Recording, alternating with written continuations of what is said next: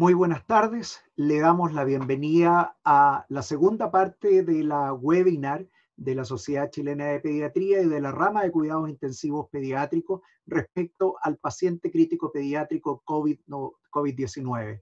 Estoy muy agradecido de la participación de todos ustedes y además de cada uno de los presentadores y moderadores que han tenido la generosidad de participar con nosotros, entregar sus conocimientos y su experiencia respecto a esta pandemia.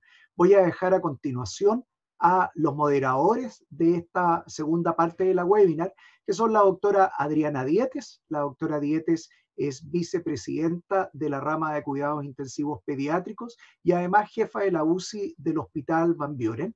Y a la doctora Isabel González, también miembro de la rama de cuidados intensivos pediátricos de la Sociedad Chilena de Pediatría y jefa de la UCI pediátrica de la Clínica Alemana de Santiago. Dejo con ustedes ahora a la doctora Dietes. Muchas gracias por su presencia.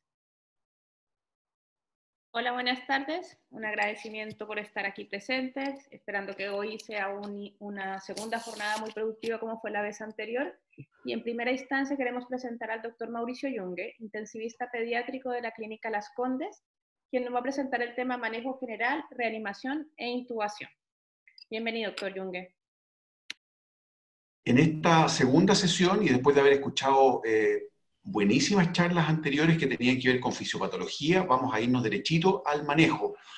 Y a mí me pidieron en estos primeros minutos que hable primero de manejo general y de dos procedimientos bien especiales que son muy habituales para los pacientes graves, como son la intubación y la reanimación. ¿Y por qué? Porque hay pequeñas cositas que son particulares a pacientes con COVID y por lo tanto vale la pena que los repasemos bien. Lo primero es decir que tenemos limitaciones importantes cuando nos enfrentamos a pacientes críticos pediátricos. La primera es que tenemos poca experiencia y tenemos más experiencia en adultos que en niños. Nuestra rama de cuidados intensivos está haciendo todos los días una encuesta que va viendo cuántos pacientes tenemos con COVID y en el tiempo que llevamos de pandemia no tenemos más allá de unos 30 pacientes que han requerido soporte ventilatorio en una UCI. Eso incluye cánula de alto flujo, incluyen BiPAP y pacientes intubados. Son pocos. En mi unidad, así como en muchísimas otras de nuestras unidades de cuidado intensivo hoy día en pandemia, especialmente en la región metropolitana, el 75% de las camas están ocupadas por adultos. Estamos tratando adultos, estamos aprendiendo a tratar adultos y por lo tanto la experiencia que tenemos en pacientes graves pediátricos es poca. Segundo, el conocimiento que tenemos de la enfermedad es muy escaso. La mayoría de las veces las opiniones que podemos dar o que podemos escuchar de otros van a ser opiniones de expertos, con muy poquita comunicación de series que son series pequeñas de casos y con ausencia de estudios randomizados controlados pediátricos. Recién ahora están empezando a aparecer estudios randomizados de adultos y por lo tanto el conocimiento es poco. Otra limitación es que, y más bien una invitación también, ¿no es cierto? Es que como no hay evidencia, la única manera de que generemos esa evidencia es compartiendo los casos. Nuestra rama de cuidados intensivos tiene un estudio prospectivo randomizado, perdón, un estudio prospectivo de investigación al cual todos estamos invitados. Si tenemos un caso pediátrico grave, tenemos que compartirlo en la rama y así hacer nuestra propia experiencia. La red, ¿no es cierto?, que este grupo colaborativo latinoamericano nos ha invitado a participar en este estudio multicéntrico de COVID grave, que es el CAKE, y es muy importante que también pongamos ahí los casos que tenemos, y de hecho ya va a estar apareciendo en los próximos días un estudio donde hay casos chilenos, y por lo tanto es muy importante. Tiene riesgo el que extrapolemos lo que estamos haciendo con los adultos. Es una enfermedad nueva que se manifiesta distinto en niños y en adultos, y por lo tanto extrapolar lo que hacemos los adultos a los niños es complicado. Por lo tanto tenemos que hacerlo con mucha precaución y con cautela, ¿ya? Estamos aprendiendo a conocer esta enfermedad nueva, es una enfermedad prolongada, larga, con manifestaciones distintas en los distintos periodos. También hemos aprendido de la experiencia de adultos que los adultos pueden tener altos y bajos en su evolución, a veces están mejorando, a veces podemos haber suspendido el oxígeno y vuelven a inflamarse o echarse a perder. Por lo tanto, hay que tomarlo con cautela y con paciencia. Por lo tanto, primero, baja frecuencia de casos graves. Segundo, vamos a tener que acostumbrarnos a que la pandemia probablemente es más larga de lo que queramos. Y tal vez, en lo que nos dicen algunos, vamos a tener ciertos brotes hasta que tengamos una vacuna disponible para todos. Pero hay otras dos cosas importantes, y es que entrando en el otoño y en el invierno, aumenta la posibilidad de que tengamos otros virus circulantes, y por lo tanto, cabe la posibilidad de que nos enfrentemos a un paciente grave que no tenga COVID, y tenemos que estar muy atentos a eso. Que el paciente tenga otra de las cosas habituales del paciente crítico pediátrico y que tenemos que manejarlo como un paciente habitual. Por lo tanto, este es el mensaje tal vez más importante, es el que no perdamos nuestras guías, nuestro protocolo, con pocas particularidades para COVID que tiene que ver básicamente con que tenemos que protegernos y proteger al equipo de salud, para que nuestra UCI y nuestra urgencia, nuestro servicio de pediatría, siga con la gente disponible para manejar los casos, los pacientes. Quiero invitarlos a visitar la página de la Sociedad Latinoamericana, donde participo en el comité respiratorio que hizo unas recomendaciones que se están ahora actualizando en una segunda versión y que tiene capítulos muy interesantes. Son por lo menos unas 100 páginas, pero yo les diría que hay conceptos revisados bien en profundidad con respecto a aerosolización. Así que los invito a revisar el documento. Si nos enfrentamos a un paciente pediátrico con COVID, puede ser lo más frecuente que sea asintomático o leve. Y su manejo va a ser general, de soporte general y de seguimiento o telefónico o con telemedicina. Si el paciente tiene una neumonía, también probablemente lo vamos a manejar en forma ambulatoria y hay que hacer un seguimiento adecuado. Vamos a hospitalizar a aquellos pacientes que requieren oxígeno, obviamente, y va a depender de nuestro algoritmo de manejo local, si va a ser una cama básica, de intermedio o de intensivo. Va a depender un poco de los criterios propios de cada unidad, pero también en pandemia, donde las camas van a ser más escasas. Y vamos a tener pacientes críticos que obviamente necesitamos ver en una UTI, donde pueden manifestarse de distinta manera y vamos a tener que estabilizarlos con nuestro mismo ABC de siempre. Esos pacientes pueden manifestarse con una falla respiratoria, ya sea con una neumonía o con un distrés, o con un shock, o con la sospecha de este cuadro inflamatorio multisistémico, que es bien propio de los pacientes que hemos aprendido a conocer solo el último mes en los reportes que ha habido en varios lugares del mundo. De manera que una de esas maneras va a ser cómo se va a presentar un paciente grave con COVID.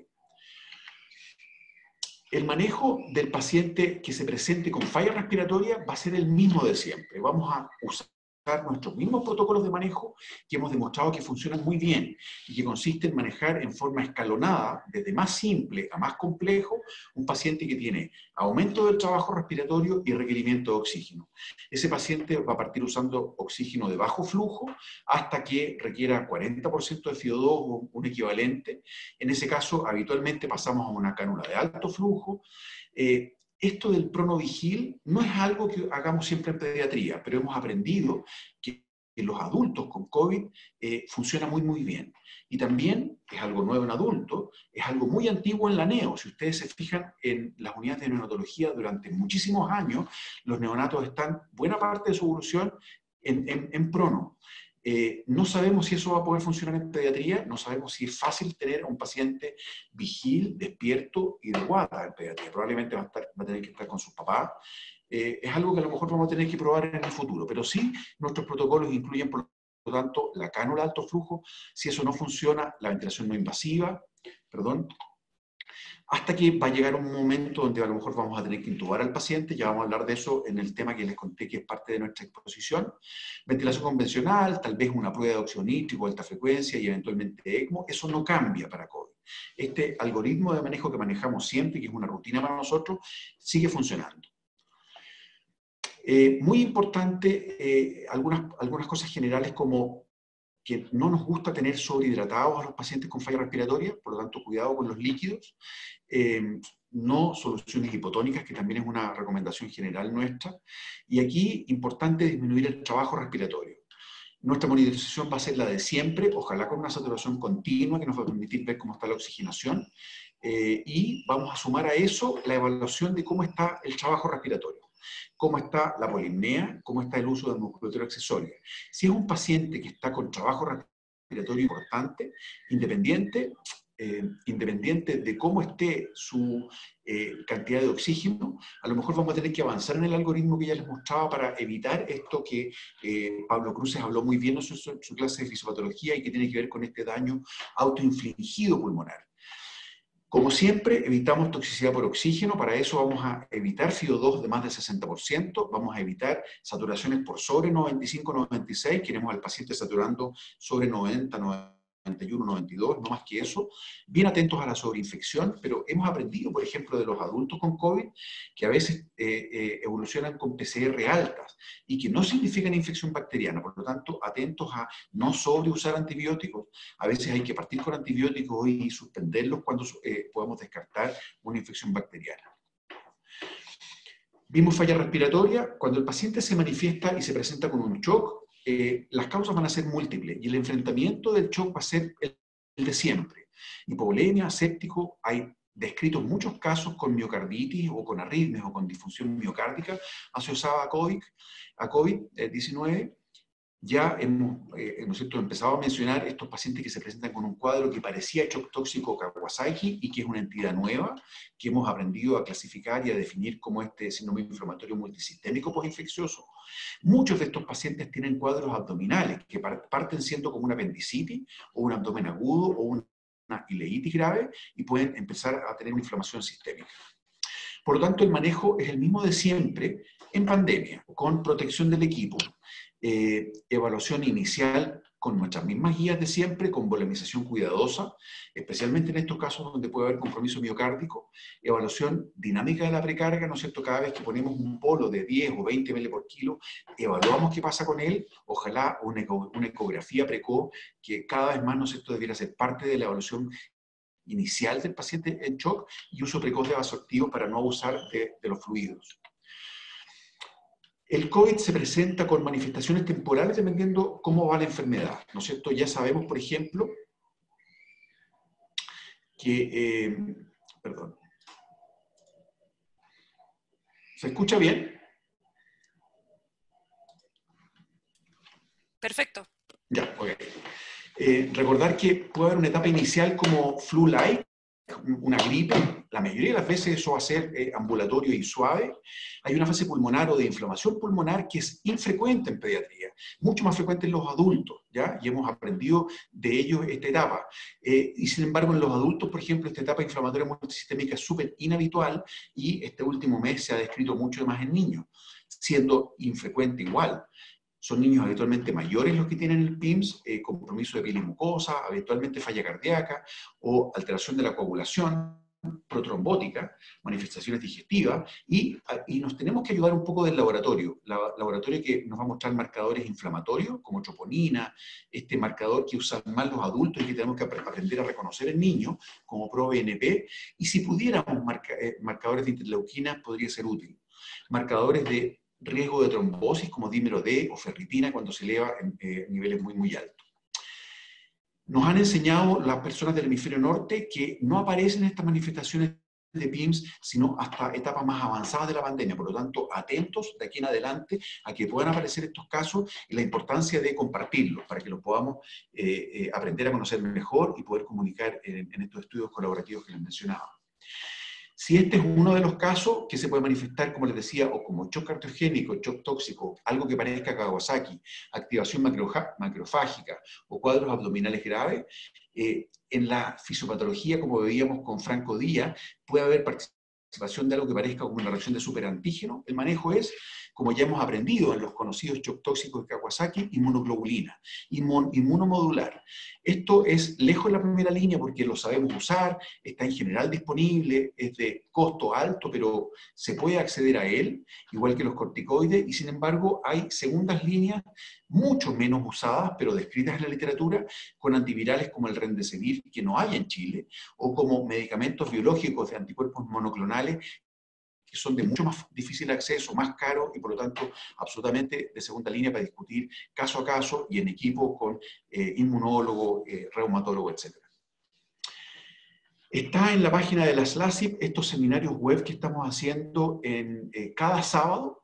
Así tenemos varios de respiratorio y este de shock que se va a producir el sábado 30. Así que invitados a verlos o en línea o a repasarlos después. Están disponibles en Facebook y en la página de la Sociedad Latinoamericana.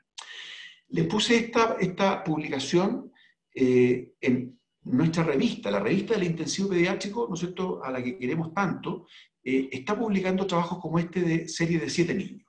¿Qué quiero decir con esto? Que es súper poco frecuente, por lo tanto la única manera es juntar más casos. Y fíjense que aquí todo el aporte ventilatorio que ya veíamos que nosotros usamos, vasoactivo, corticoide, heparina, ojo con los anticoagulantes a veces, o este inhibidor, ¿no es cierto?, este anticuerpo monoclonal inhibidor de interleuquina 6. 2 casos, súper anecdótico. Así que la verdad es que en general el tratamiento es de soporte general. Vamos a ir al primer procedimiento específico que me pidieron que tocara, que es el de intubación. ¿Por qué? Porque la intubación es de riesgo, porque produce dispersión de aerosoles y riesgo de contaminación al equipo de salud. Por lo tanto, usar todos los EPP que necesitemos. El mensaje más importante es que el momento de la intubación se mantiene igual que siempre. No vamos a intubar antes de tiempo, no vamos a intubar a pacientes de más. La intubación tiene riesgos y vamos a tener que además cuidar los ventiladores. Por lo tanto, toda la técnica no invasiva de apoyo ventilatorio sigue muy vigente en COVID. Las intubaciones son las mismas intubaciones de siempre. Paro, vamos a hablar de eso después, compromiso de conciencia, hipertensión intracraniana, aquel shock que no responde fácil, aquel paciente con dificultad respiratoria que no mejora con cánula y con ventilación no invasiva en una prueba corta. No vamos a estar esperando muchas horas con el paciente en cánula o en VMNI. Si está con un BiPAP y el paciente sigue trabajando con mucha disnea, vamos a intubarlo. No vamos a intubar, por lo tanto, pacientes que tengan solo radiografía fea o pacientes que con saturaciones un poco límites o con PAFIS baja. Vamos a ver cómo está el paciente, cómo está su mecánica respiratoria. Si él está trabajando con trabajo respiratorio importante, probablemente es un paciente que hay que intubar. Es una enfermedad nueva y hemos aprendido también que los adultos han ido derribando sus propios mitos. Ellos querían intubar al principio muy tempranamente y hoy día están haciendo lo mismo que hacemos nosotros con las infecciones respiratorias virales cada invierno.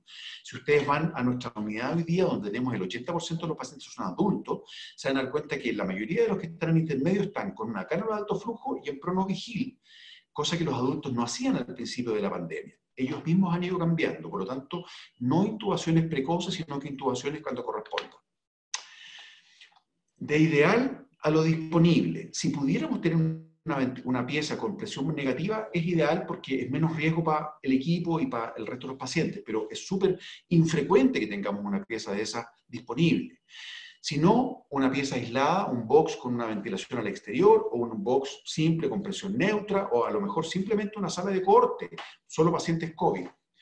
Es muy importante tener checklist, ya les voy a mostrar en dos fotitos que tienen que ver con todo lo que se necesita para el procedimiento y los equipos necesarios para que no nos demos cuenta en el momento que algo nos falta. De manera que podamos entrar al lugar donde vamos a hacer la intubación, todos juntos, el equipo, y no salgamos hasta que el paciente esté estable.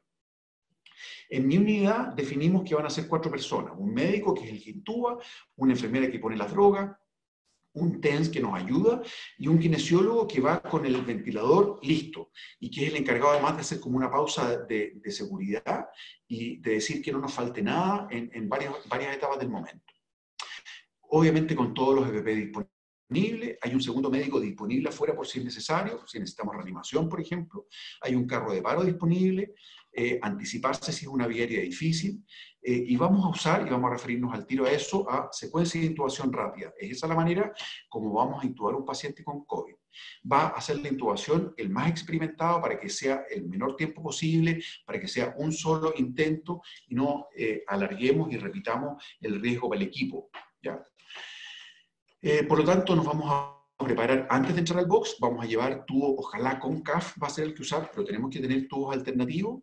El ideal es usar un videolaringoscopio, pero para eso tiene que estar disponible y tenemos que saber usarlo. Eso nos permite hacer el procedimiento con lejanía al paciente y menos riesgo para el operador. Si no, obviamente tenemos que igual tener un laringo convencional y hay que tener sedantes y bloqueadores, lo que tengamos siempre en nuestros protocolos habituales. Vamos a hacer, obviamente, los sistemas de aspiración, un ambú, una bolsa autoinflable con filtro bacterial bacteriano para que disminuya el riesgo de eliminación del virus al ambiente y un ventilador listo y armado con su circuito, con un filtro de nuevo, igual que el ambú, con aspiración cerrada y con capnógrafo, si está disponible. Eso es muy importante. La secuencia de intubación rápida incluye un acceso vascular, una buena monitorización del paciente con capnografía, preoxigenar y ojalá no ventilar a presión positiva.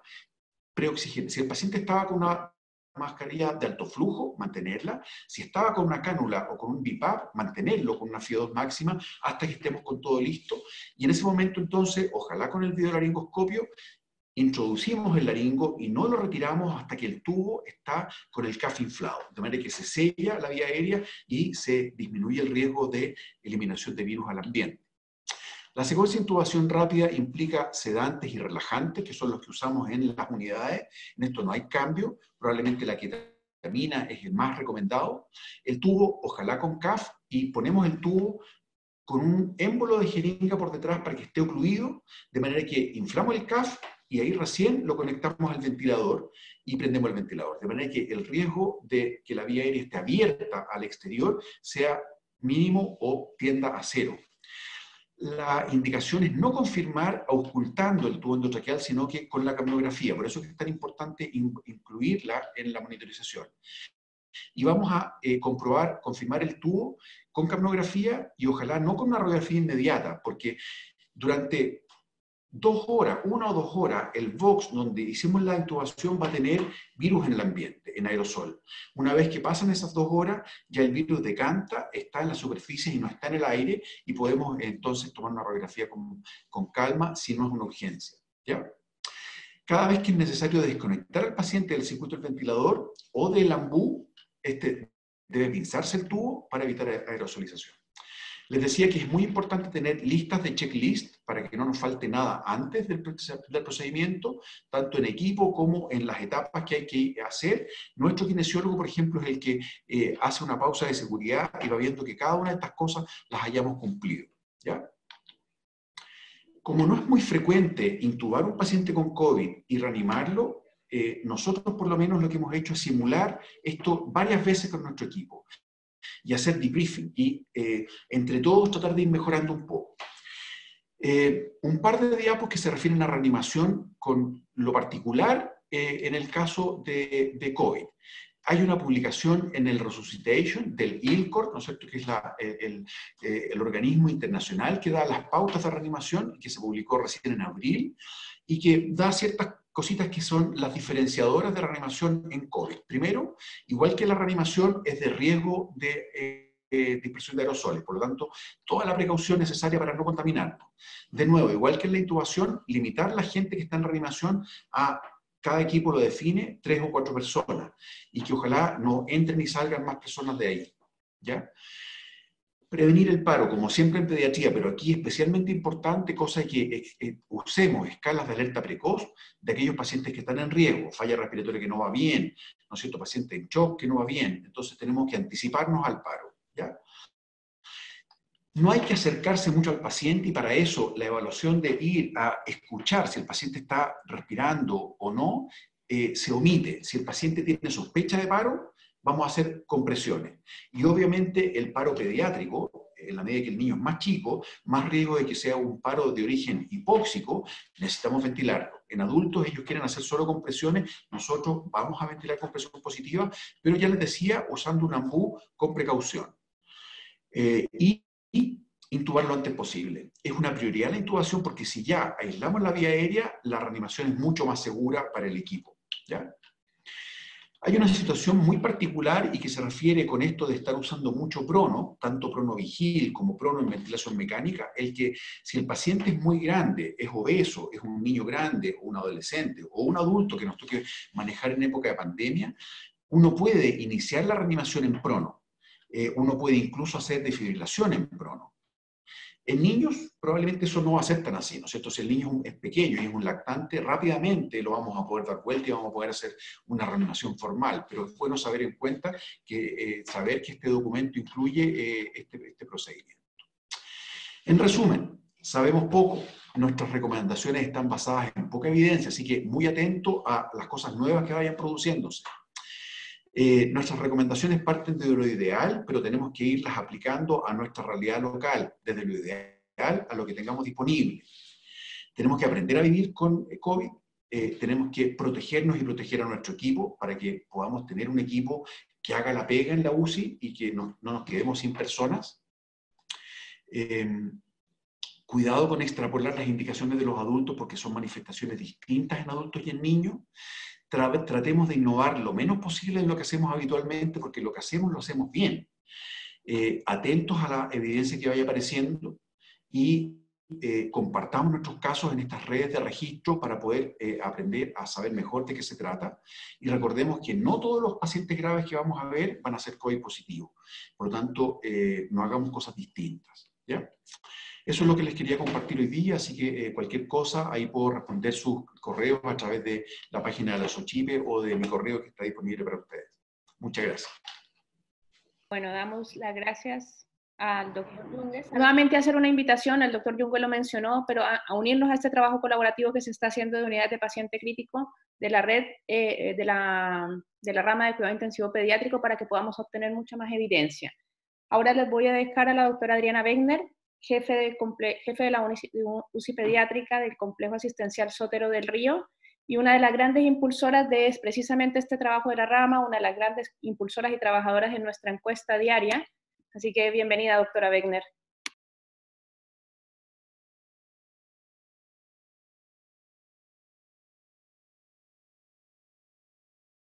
¿Se ve? Se ve bien. Se ve la presentación, ok. Gracias por la presentación, estimada tocaya. Ya. Bueno, a lo que nos convoca.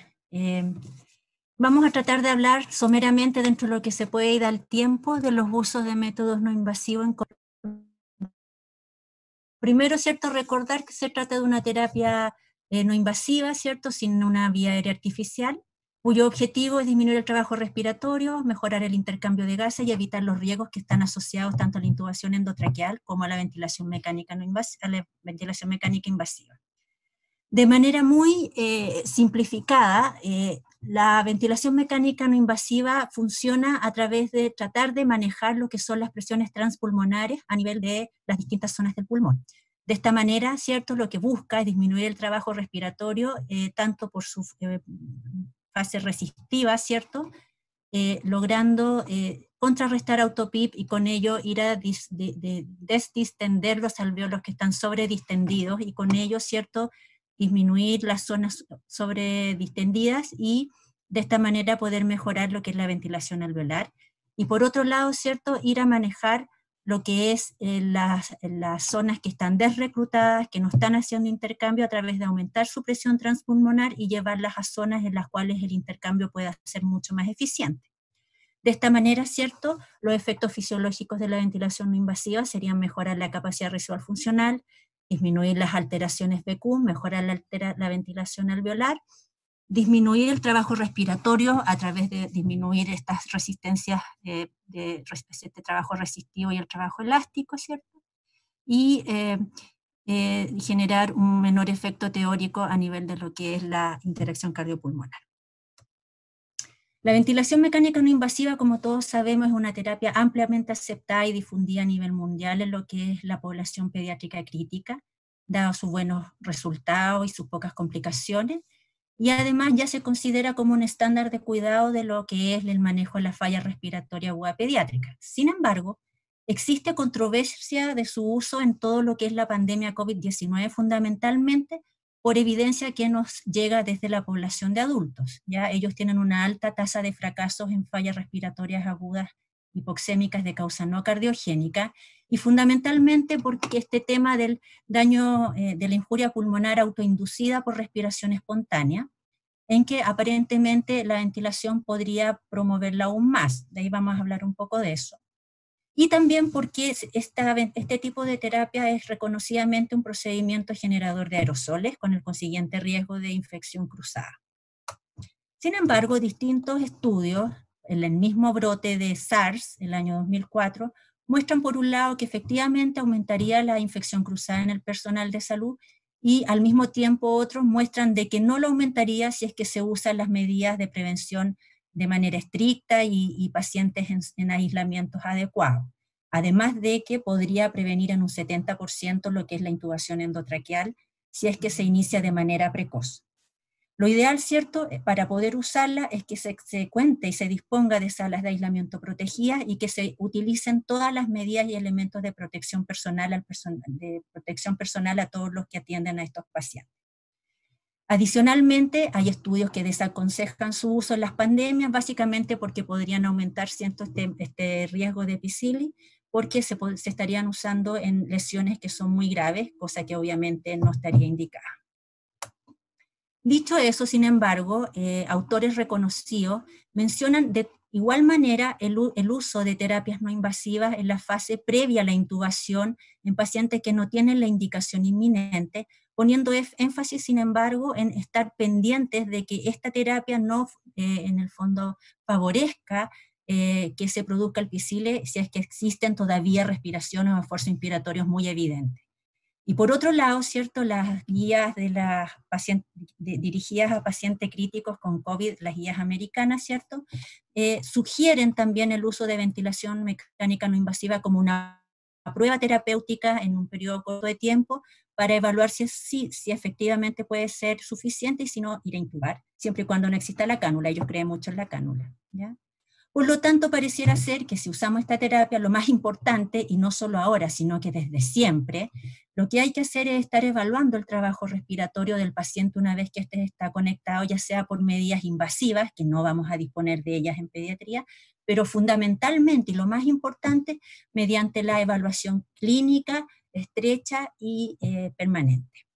Y no solo eso, sino que también disponer, ¿cierto?, y saber reconocer lo que es la gráfica ventilatoria asociada al uso de la ventilación no invasiva. Todos los ventiladores no invasivos nuevos tienen estas pantallas con gráficas que nos permiten evaluar las presiones que estamos administrando, los volúmenes que se están moviendo, cuánta fuga, cuánto flujo se está midiendo, y por otro lado también nos permiten ver cómo están las curvas de presión y cómo están las curvas de volumen, y evaluar si efectivamente el paciente está sincrónico con la ventilación o no, cosa que es de fundamental importancia para que la terapia tenga éxito. Acá, ¿cierto?, podemos ver cómo el paciente no está sincrónico y probablemente este paciente va a fracasar si no logramos mejorar la sincronía. Quiero mostrar un caso real, ¿cierto? Un paciente que está conectado, en cual se ve que está absolutamente asincrónico en cuanto a los parámetros, y claramente si ustedes miran, esta ventilación no está sirviendo de nada. Pero decir que por esa razón el paciente no está respondiendo es un error, porque lo que debemos hacer es ir a corregir aquellos factores que están determinando que se esté produciendo esta sincronía, como por ejemplo que no esté bien el selle de la mascarilla, o que el EPAP que estamos dando no es el suficiente, ¿ya? Corregir el video ahora, pero créanme que ese paciente mejoró corrigiendo las cosas que eran corregibles. Dicho eso, ¿cierto? ¿Qué pasa en pediatría? Bueno, claramente en esta pandemia de COVID es poca la información que tenemos respecto al uso de ventilación no invasiva en niños, por la poca casuística a nivel mundial que estamos teniendo, y más que nada parece que va por otro lado el problema de pandemia en niños. Así que todo lo que sabemos se desprende, como muy bien dijo el doctor Yunge, de recomendaciones y de la práctica y experiencia que tenemos desde siempre con este tipo de terapia, ¿ya? Así existen diferentes guías, el doctor mencionó la de la SLACIP, que es de la Sociedad Latinoamericana, nuestras propias guías nacionales que fueron publicadas en marzo y que fueron reversionadas ahora en abril, en lo cual nosotros decimos que hay que mantener nuestras prácticas habituales, ¿cierto? Probar las terapias no invasivas primero, y si eso no funciona, con las indicaciones correctas, por supuesto, entonces ir a intubar en caso de que efectivamente el paciente lo requiera, ¿ya? Manteniendo las mismas indicaciones y, por supuesto, asegurando la protección al personal involucrado en la atención de los pacientes que están en ventilación mecánica. Todo esto, ¿cierto?, se ha visto reforzado también por las guías europeas que salieron no hace mucho también, que están disponibles en la internet, y que en el fondo también nos llaman a mantener nuestras prácticas habituales, manteniendo siempre, ¿cierto?, los cuidados de protección al personal. Por lo tanto, si es que decidimos utilizar esta terapia, es importante tener la suficiente experiencia para que cuando la utilicemos adecuada, sabiendo reconocer las fallas que pudiera tener desde el punto de vista técnico, y también para poder reconocer rápidamente si el paciente requiere la intubación de manera inmediata. Por lo mismo, en los centros en que esto se haga, tiene que haber la suficiente certeza de que tenemos las condiciones para poder disminuir el riesgo de dispersión y aerosolización cuando esta terapia se use. Por lo tanto, lo que necesitamos es el uso de salas de aislamiento, ¿cierto? Ojalá todas las guías dicen presión negativa, pero en verdad la realidad nacional y latinoamericana no es la de que todos los centros tienen presión negativa, al punto que tanto la CDC como la OMS ya recomiendan que al menos se trate de un aislamiento con puerta cerrada y que disponga de una ventilación natural suficiente. Ya eso está medido en litros por segundo por paciente. Asimismo, ¿cierto?, disponer de todos los elementos de protección personal necesarios que están recomendados para los procedimientos que son generadores de aerosoles, como el respirador N95, los guantes, las mascarillas, etc.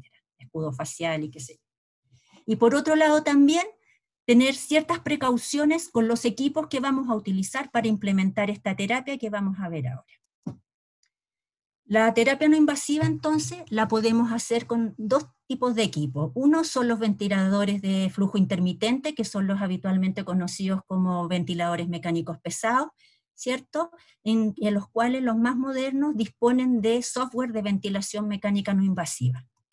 Y por otro lado, ¿cierto?, tenemos los equipos de los generadores de flujo continuo, que más bien son conocidos como ventiladores mecánicos livianos, que están diseñados específicamente para realizar terapia ventilatoria no invasiva, y que están diseñados con circuitos monorama, algunos son birrama, pero esos son no son los habituales, son los monorama, y los más modernos, ¿cierto?, disponen de una pantalla gráfica que nos permite ver, en el fondo, qué es lo que está pasando con volúmenes, presiones, flujos, y etcétera.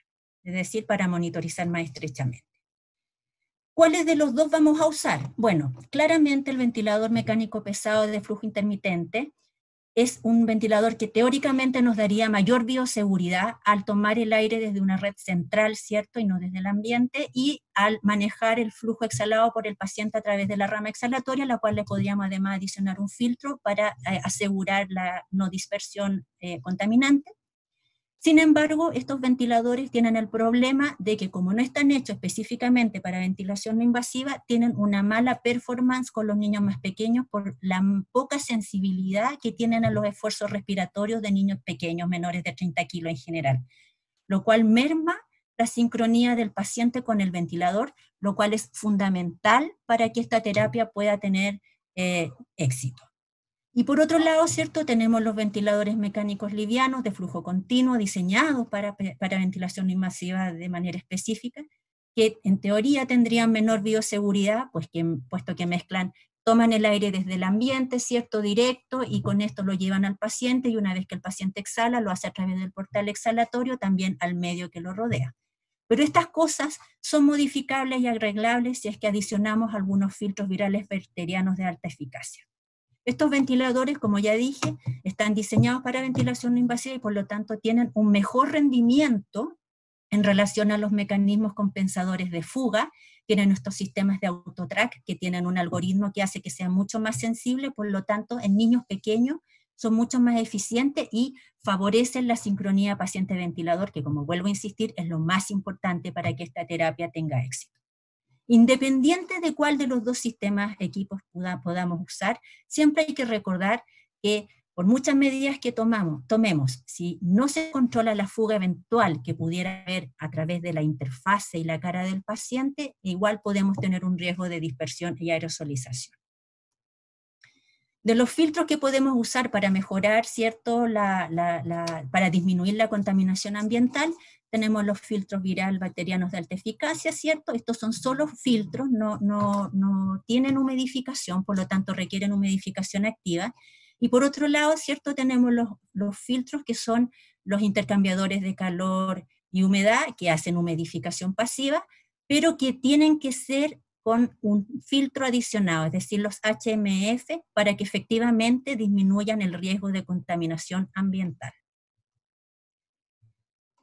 Y aquí tenemos, ¿cierto?, cómo podemos nosotros mejorar este problema de la aerosolización en los circuitos monorama, ventiladores livianos, ¿cierto?, que es una forma que es adicionando un filtro de alta eficacia a la salida del ventilador. Con esto filtramos el aire que viene del ambiente, adicionamos el humidificador activo, porque estos no tienen una capacidad humidificadora, y adicionamos en el portal exhalatorio lateral otro filtro, ¿cierto?, que va a filtrar el aire exhalado del paciente para disminuyendo el riesgo de contaminación ambiental.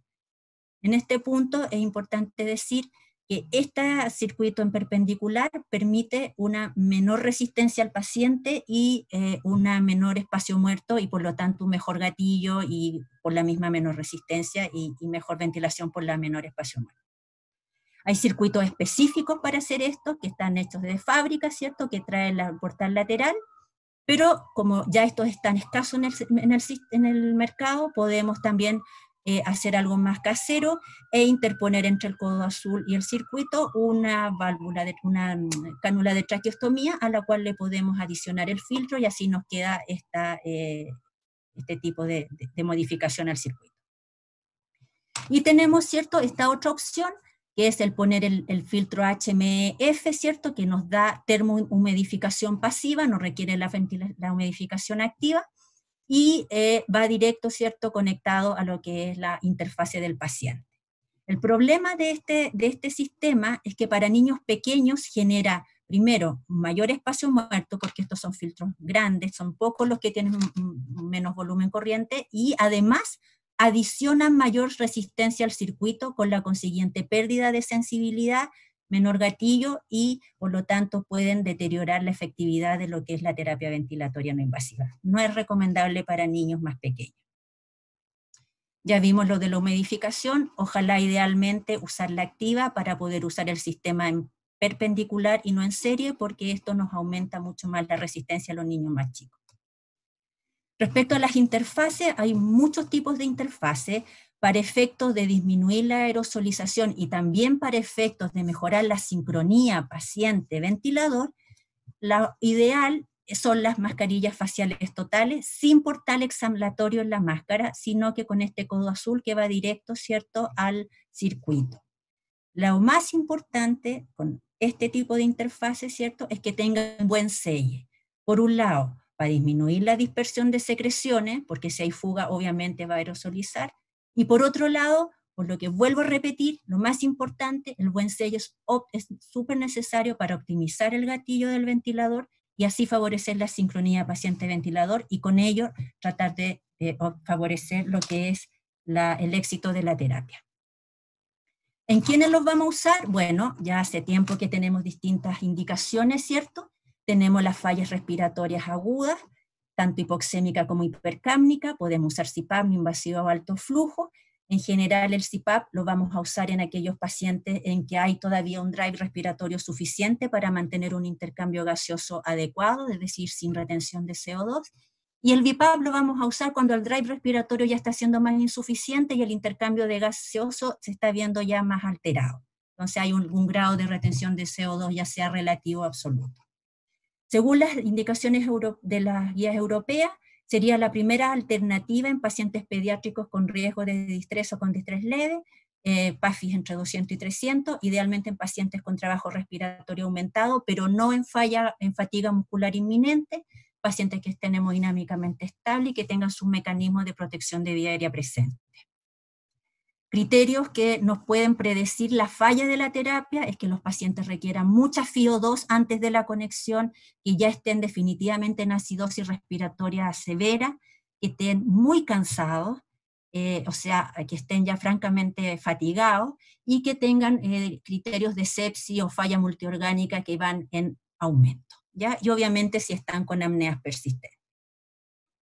¿Cómo la vamos a implementar? Ya dijimos, ¿cierto? Lo más importante, la interfase facial total, en su defecto oronasal, pero siempre preferir la facial total, que sea de tamaño adecuado al paciente, de manera tal que le quede bien, fija y adecuada, y que tenga buen selle para disminuir la dispersión, y vuelvo a insistir una vez más, para mejorar, ¿cierto?, el buen gatillo y con ello la sincronía paciente-ventilador. Preparar todos los equipos con los filtros y con la humidificación que corresponda, como lo vimos hace un poco. Titular el IPAP, que para eso, ¿cierto?, nunca hay que usar menores de EPAP menores a 4 centímetros de agua, porque tienen riesgo de reinhalación. Y ojalá no usarlos mayor a 8 o 10 en lactante, o mayor a 10 a 12 en niños más grandes. Y lo más importante, que esto es algo que nosotros vemos que se hace en otras partes, no partan de abajo hacia arriba. Lo ideal es partir con EPAP más altos, de manera tal de poder descargar la musculatura de los pacientes y poder bajar rápidamente y poder tratar de vaciar rápidamente esos alveoles que pudieran estar sobredistendido, o por otro lado tratar de reclutar aquellas zonas que están desreclutadas, y una vez que veamos que los esfuerzos respiratorios frustros van pasando, quiere decir que estamos alcanzando el EPAP suficiente, y con eso después ver si efectivamente eso es bajable o no. El IPAP que vamos a titular es mínimo 4 centímetros de agua por sobre el EPAP, menos que eso no tiene ningún sentido, no da el soporte suficiente, y la ideal es poner aquel EPAP que nos logre dar un volumen corriente no mayor a 8 ml por kilo, y que no sea mayor a 16, 18 según se trata un lactante, un niño más grande, por un lado porque aumenta el riesgo de distensión gástrica y aspiración, pero más importante que eso, porque si ya estamos en esos niveles, claramente lo que el paciente necesita es otra cosa y probablemente sea la intubación. Y muy importante la monitorización clínica y la gráfica ventilatoria. Aquí les voy a mostrar un paciente, esta es la vida real, no es un COVID, pero es para efectos que quiero que vean. El paciente llega con mucho distrés, mucha dificultad, ¿cierto? Está más preocupado de respirar que de otra cosa. Las enfermeras ahí lo están amononando. Aquí es súper importante la coordinación entre enfermería, los terapistas y las técnicos. Este es un trabajo súper en conjunto para que la cosa funcione, ¿ya? Y aquí vemos al paciente ya conectado con todos los ajustes hechos de IPAP, su mascarilla con su buen selle, y se ve como francamente el distrés del pequeño ha disminuido de manera notoria y se ve bastante más confortable. Si usted no ve esto después de conectar a su paciente, después de 60, 90, 120 minutos de probar, considero que fracasó y por lo tanto no dude y proceda a intubar. Respecto a la cánula nasal de alto flujo, bueno, todos sabemos, ¿cierto? La conocemos, da un flujo de aire que es mucho mayor a la demanda inspiratoria espontánea normal, y que en condiciones de patología puede ser mayor, y por lo tanto, por lo mismo puede ser muy útil esos altos flujos. Tiene distintos mecanismos de acción, ¿cierto? Aumenta la FiO2 por ser reservorio, ayuda a disminuir la CO2 por la por barrer CO2, el wash out que se llama, ¿cierto? Genera una cierta presión distendente, como un mini CPAP si ustedes quieren, lo cual mejora la relación BQ, mejora la distensibilidad pulmonar y con ello la capacidad residual funcional, y también nos ayuda a contrarrestar autopip si es que este no es demasiado elevado, y con ello también puede favorecer reclutamiento. Como tiene termomodificación, mejora la conductibilidad del gas, el costo metabólico, y resulta en un mejor confort para el paciente, se siente mucho más cómodo, y además es un procedimiento que resulta mucho más fácil tanto para enfermería como para el manejo habitual.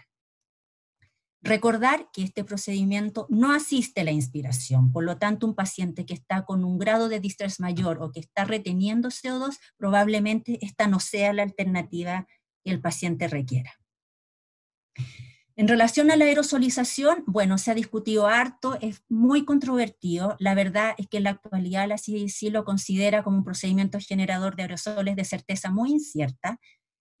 Los estudios de contaminación ambiental que se han hecho adultos, algunos muestran que su contaminación sería muy semejante a otros dispositivos de oxigenoterapia habitual. Estudios también han demostrado que en la epidemia del SARS, no generó mayor riesgo de infección en el personal de salud. Estos son algunos estudios.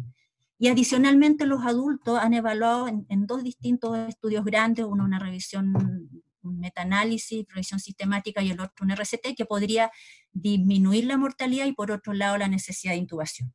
A tal punto es esto, el que creen en esto, ¿cierto?, que en su protocolo, de acuerdo a las guías americanas, ya lo incorporan dentro de lo que es la escalada en el apoyo respiratorio.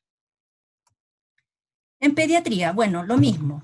No tenemos la suficiente experiencia como para decir qué pasa con la cánula y el COVID. Por lo tanto, volvemos a lo que dijimos al principio, recomendaciones y experiencias acumuladas.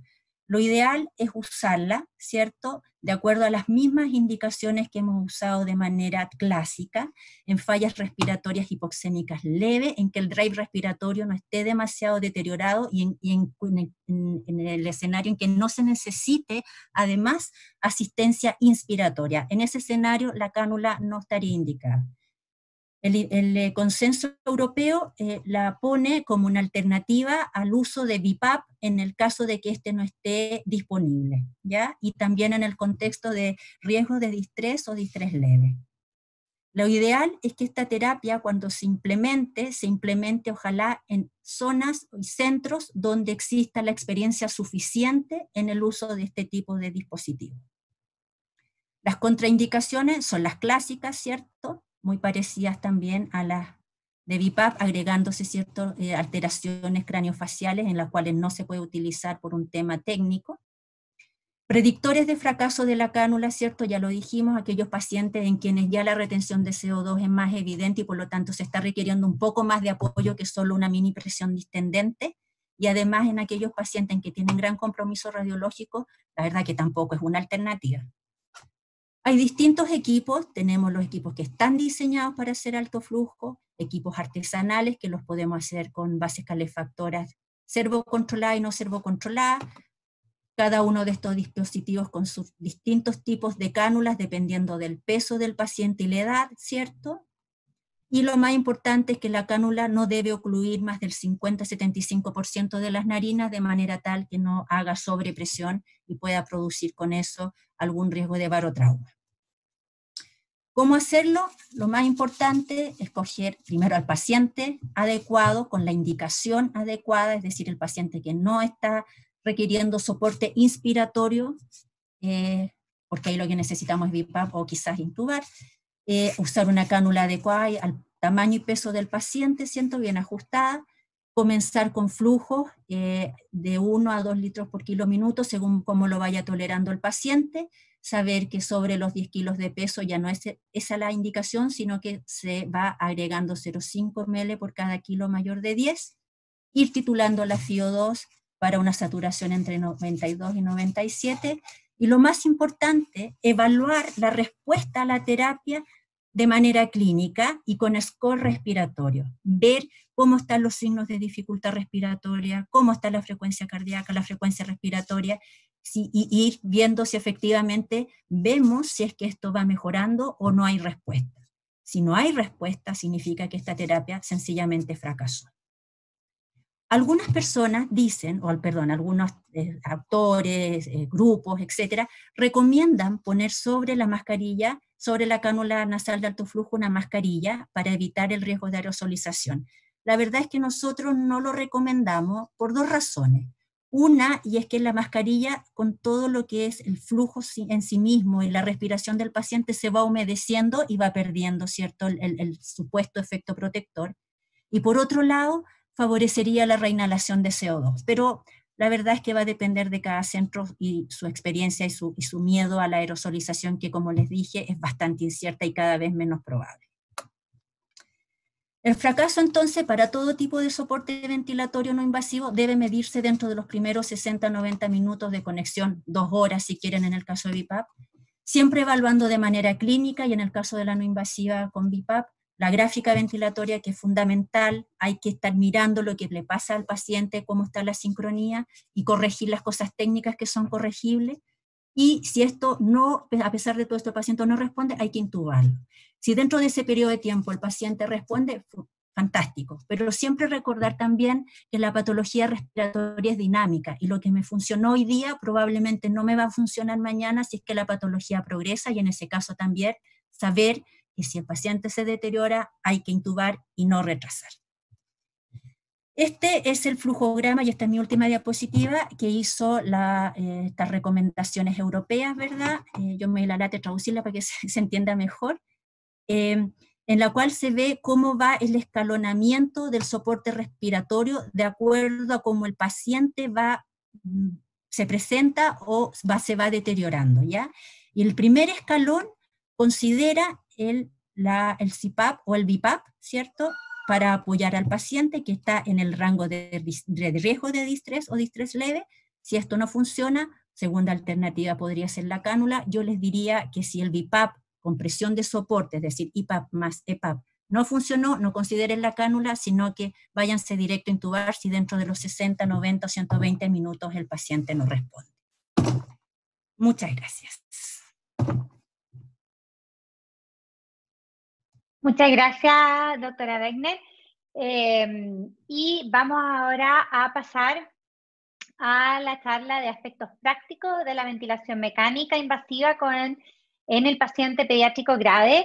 Esta charla está a cargo del doctor Andrés Castillo, que es el jefe de departamento de pediatría de la Pontificia Universidad Católica y además jefe de la unidad académica de cuidados intensivos pediátricos de la misma institución.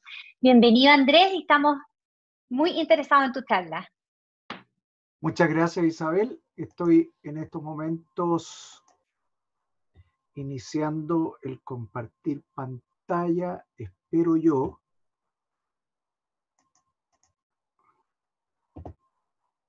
Así que, si me dan un segundo.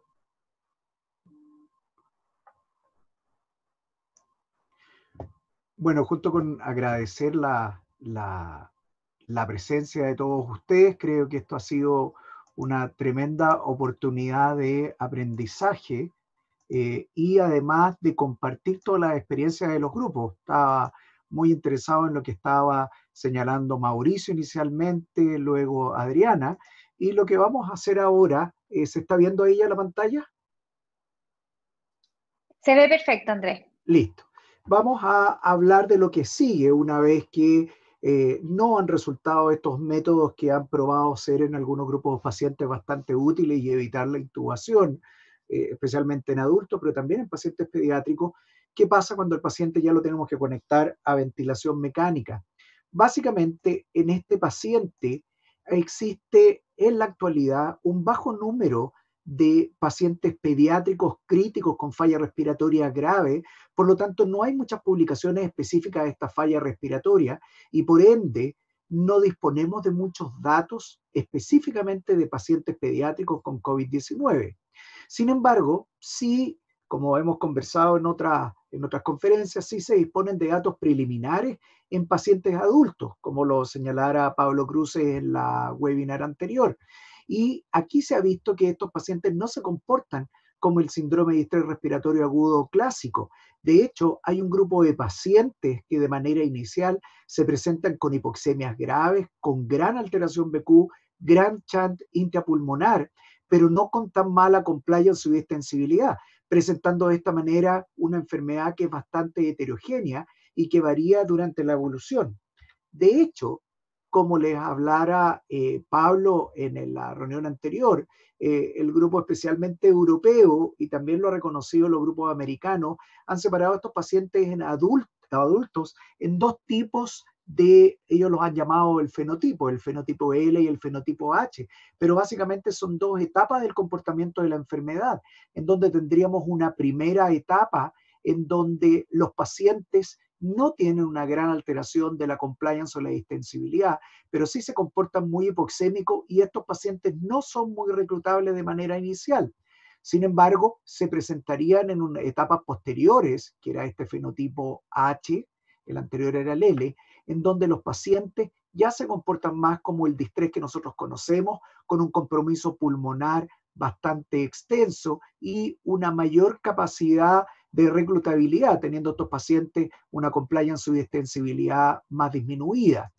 Como les mencionó Mauricio inicialmente, dado que, por suerte, aunque han ido aumentando en el mundo y en la experiencia latinoamericana, pero dado que no existe una gran cantidad de pacientes, las recomendaciones actuales de ventilación mecánica están dadas por los consensos y recomendaciones anteriores que tenemos del grupo Palisi, el grupo europeo y las actualizaciones de estos grupos respecto a lo que debiera ser o lo que debiera pasar en los pacientes pediátricos comparando con lo que está ocurriendo en adultos y, por supuesto, la opinión de varios expertos en ventilación mecánica.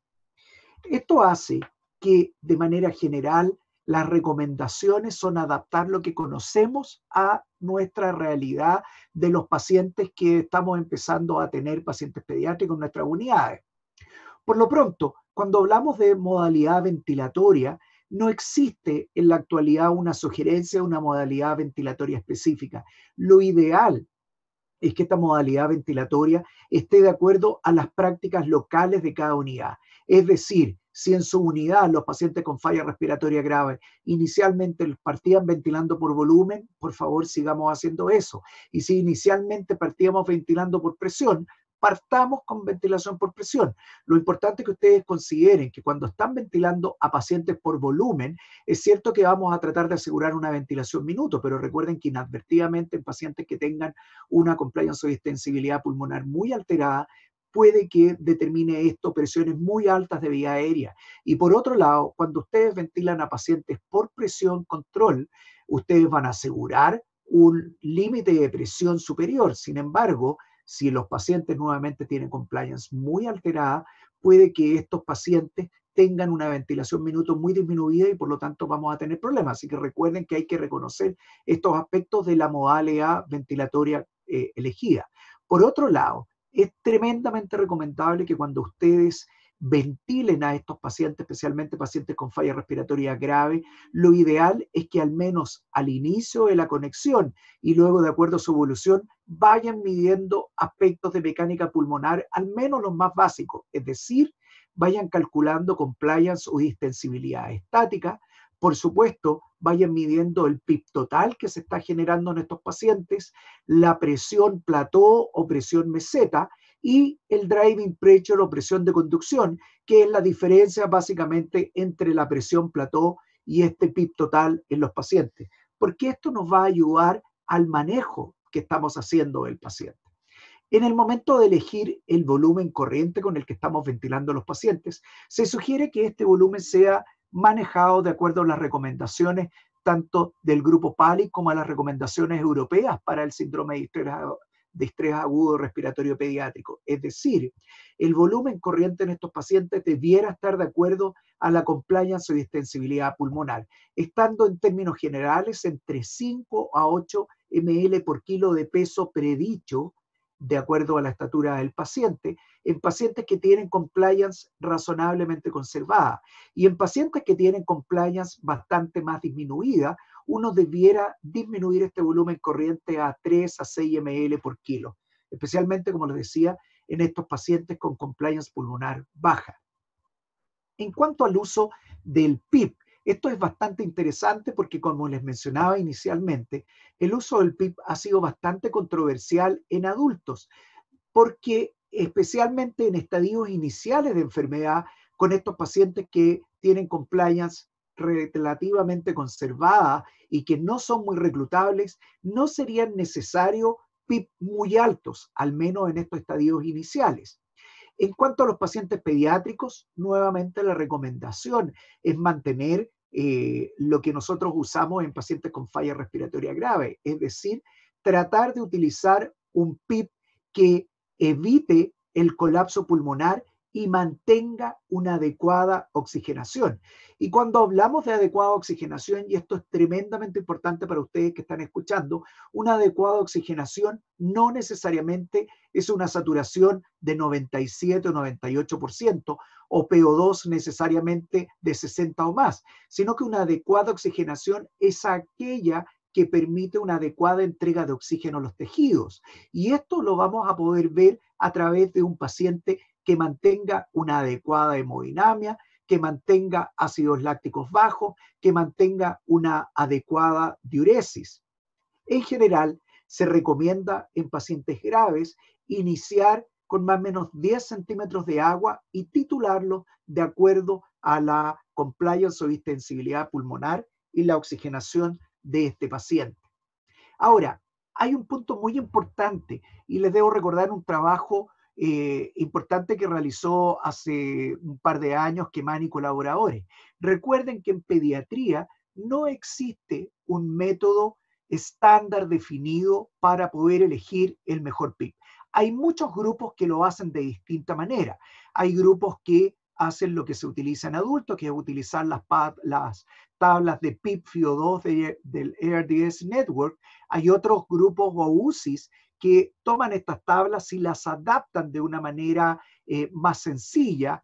Hay grupos también que utilizan para esto ecografía pulmonar de tal manera de ver cuán sobredistendido o no puede estar el pulmón. Hay otros grupos que han utilizado PIP escalonados tanto hacia arriba y hacia abajo no solo como maniobras de reclutamiento, sino que como para tratar de estimar la mejor distensibilidad o compliance pulmonar. Y hay muchos que utilizan métodos más simples como ir cambiando de 2 a 3 puntos el PIB, tanto hacia arriba o hacia abajo, y viendo cómo mejora la oxigenación y tratando de elegir la mejor combinación entre la oxigenación que puedo y la FiO2 que estoy eligiendo en relación a este PIB. Lo importante es que Mani y colaboradores en el 2018 mostraron que en general en pacientes con falla respiratoria grave, los pediatras o el grupo pediátrico utiliza más PIB de lo que debiera utilizar por las tablas. Sin embargo, cuando estamos con FiO2 sobre 50%, en general los pediatras somos malos para ocupar PIB mayores y ocupamos PIB menores de lo recomendado según estas tablas. Lo interesante de este trabajo es que cuando se ocupó PIB menores de lo recomendado, esto se asoció a mayor mortalidad. Por lo tanto, tenemos que estar atentos a tratar de elegir de manera más óptima el PIB, y este PIB va a ir relacionado directamente con el compromiso pulmonar y cómo esté la distensibilidad en este paciente. ¿Cómo elegimos ahora o cuáles deberían ser los límites de nuestra presión inspiratoria máxima, de esta presión plató o meseta y de esta presión de conducción o driving pressure? Recuerden que en general estudios clásicos en adultos han relacionado directamente mayores presiones inspiratorias máximas con mayor mortalidad.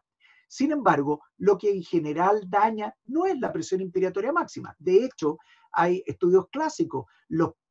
Las personas que tocan instrumentos musicales de viento, específicamente la trompeta, pueden hacer presiones inspiratorias máximas de hasta 150, 180 centímetros de agua y ese pulmón no se rompe. Y esto es porque lo que realmente daña es la presión transpulmonar, esta diferencia de presión entre la presión de la vía aérea y la presión pleural. El problema es que en general no calculamos, y esto también pasa en adultos, no calculamos esta presión transpulmonar debido a las complejidades técnicas de poder calcular la presión esofágica, que no todas las unidades, no todos los ventiladores, no todos los monitores permiten hacerlo. Por lo tanto, en ausencia de presión transpulmonar, lo ideal que ustedes debieran utilizar como parámetros para limitar la ventilación es tanto la presión plató como el driving pressure. Recuerden que la presión plató es la presión que se logra en la vía aérea cuando ustedes hacen una pausa inspiratoria, cuando no hay flujo y cuando se permite que se distribuya mejor esta presión que estábamos entregando a la vía aérea y a este sistema respiratorio. Y habitualmente esta presión plató disminuye en relación a la presión inspiratoria máxima. En general, las recomendaciones son manejar presiones plató menores de 30, idealmente mayores de 28. Sin embargo, uno podría tolerar presiones plató un poco más altas, 29, 32 en dos grupos de pacientes.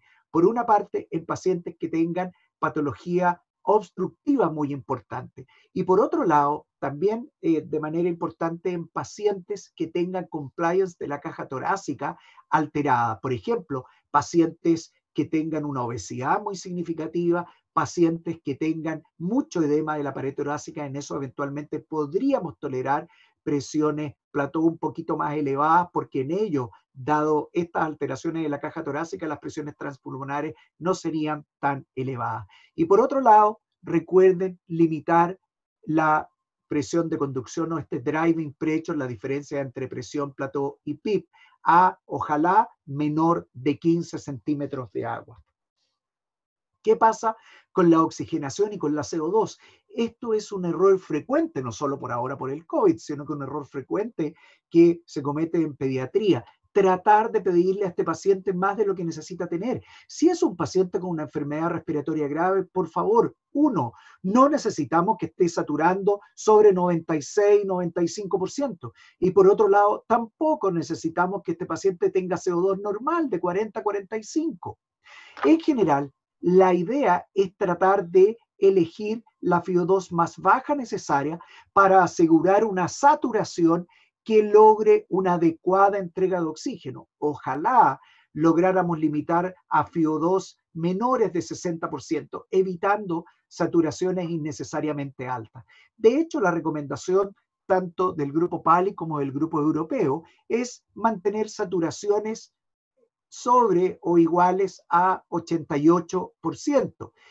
Si son pacientes menos graves y están en mejores condiciones, toleremos saturaciones de 90, 92%, por favor, nunca en general sobre 96%, porque eso quiere decir que estamos utilizando o FIO2 o parámetros ventilatorios más altos de los que necesita, especialmente en pacientes con falla respiratoria leve o moderada con PIB menores de 10. Y por otro lado, en pacientes más graves, ustedes pueden tolerar saturaciones más bajas, 88%, especialmente si están utilizando para esto PIB mayores o iguales a 10 centímetros de agua. Pero de hecho, del punto de vista de la opinión de expertos, uno podría tolerar saturaciones incluso un poco más bajas, 85%, 86%, siempre y cuando el paciente con esas saturaciones muestre adecuadas entregas de oxígeno. ¿Cómo sabemos esto?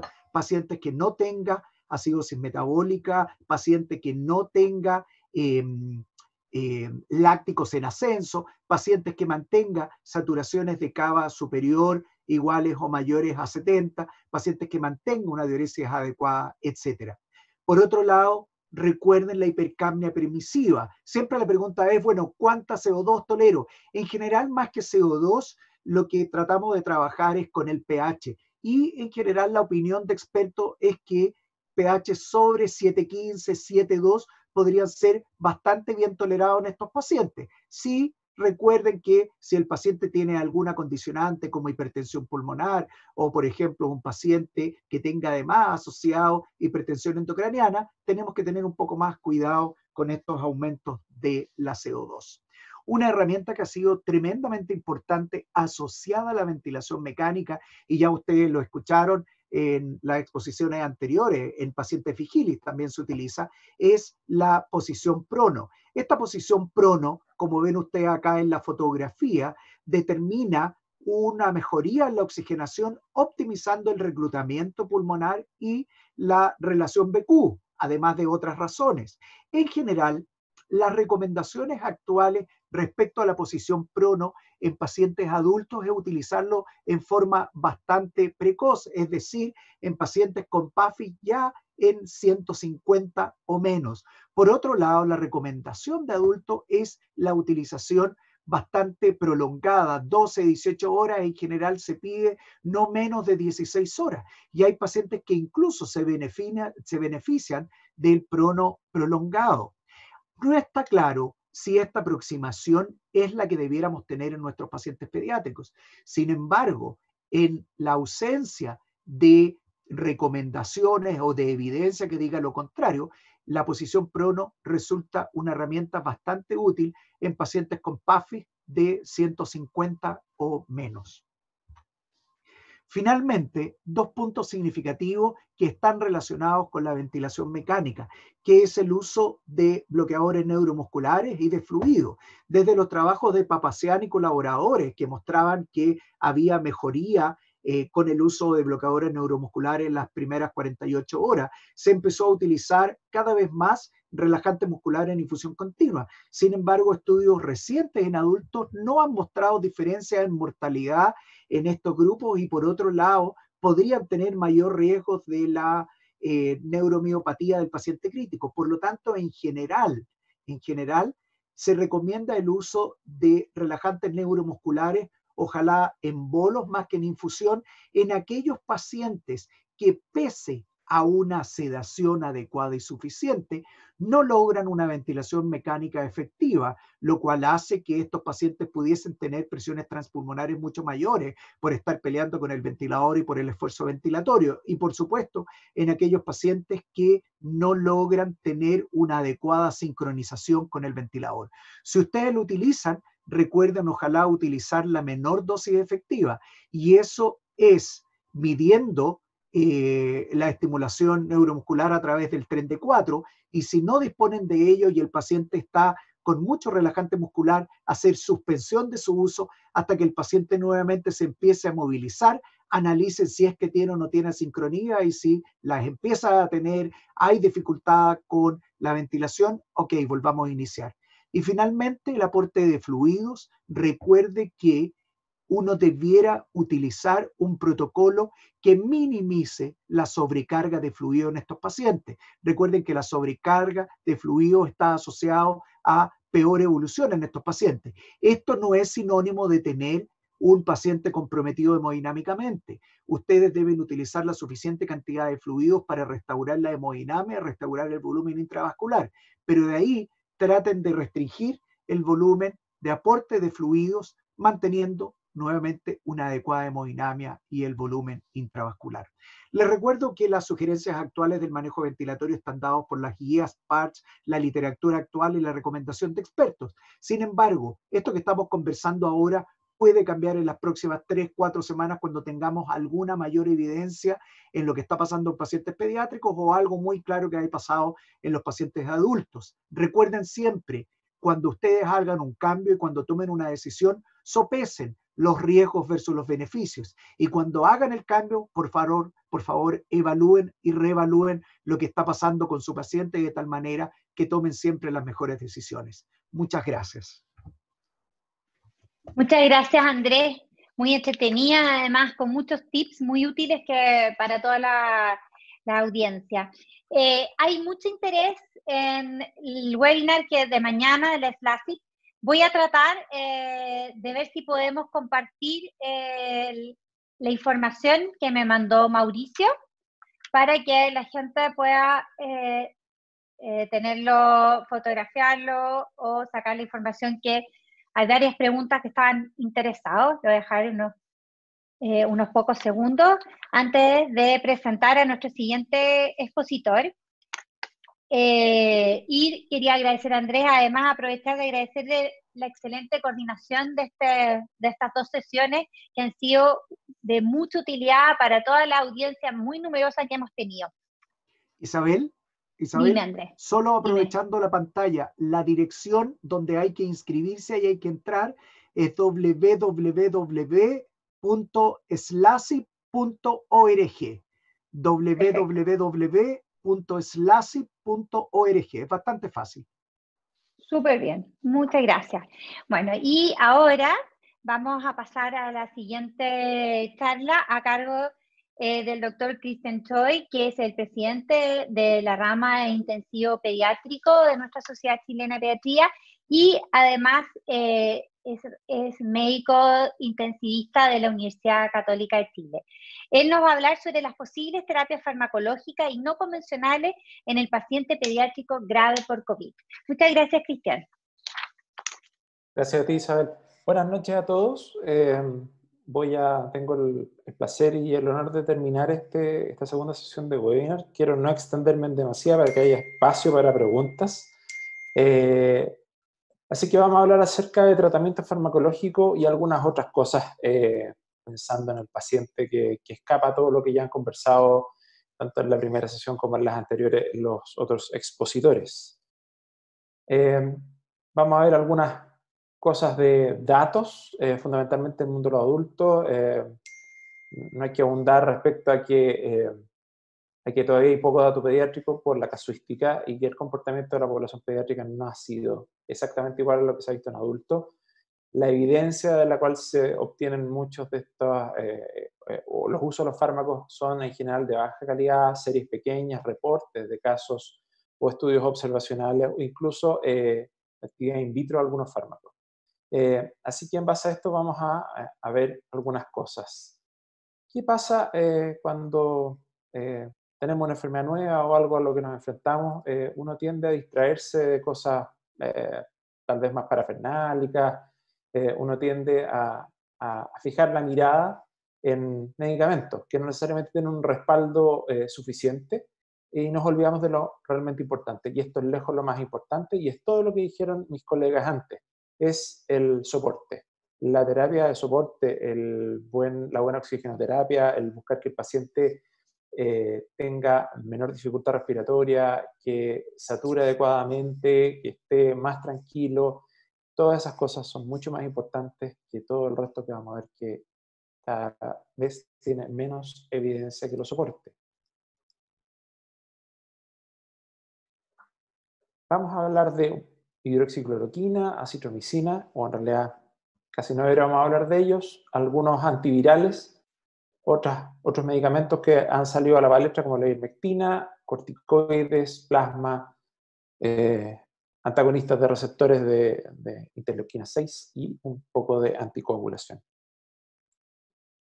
Respecto a la hidroxicloroquina, probablemente lo que más ha escuchado todo el mundo para el manejo o como supuesta terapia para las manifestaciones del SARS-CoV-2, es un antimalárico que in vitro tiene la propiedad de inhibir la replicación del SARS-CoV-2, impide la entrada de este virus a la célula.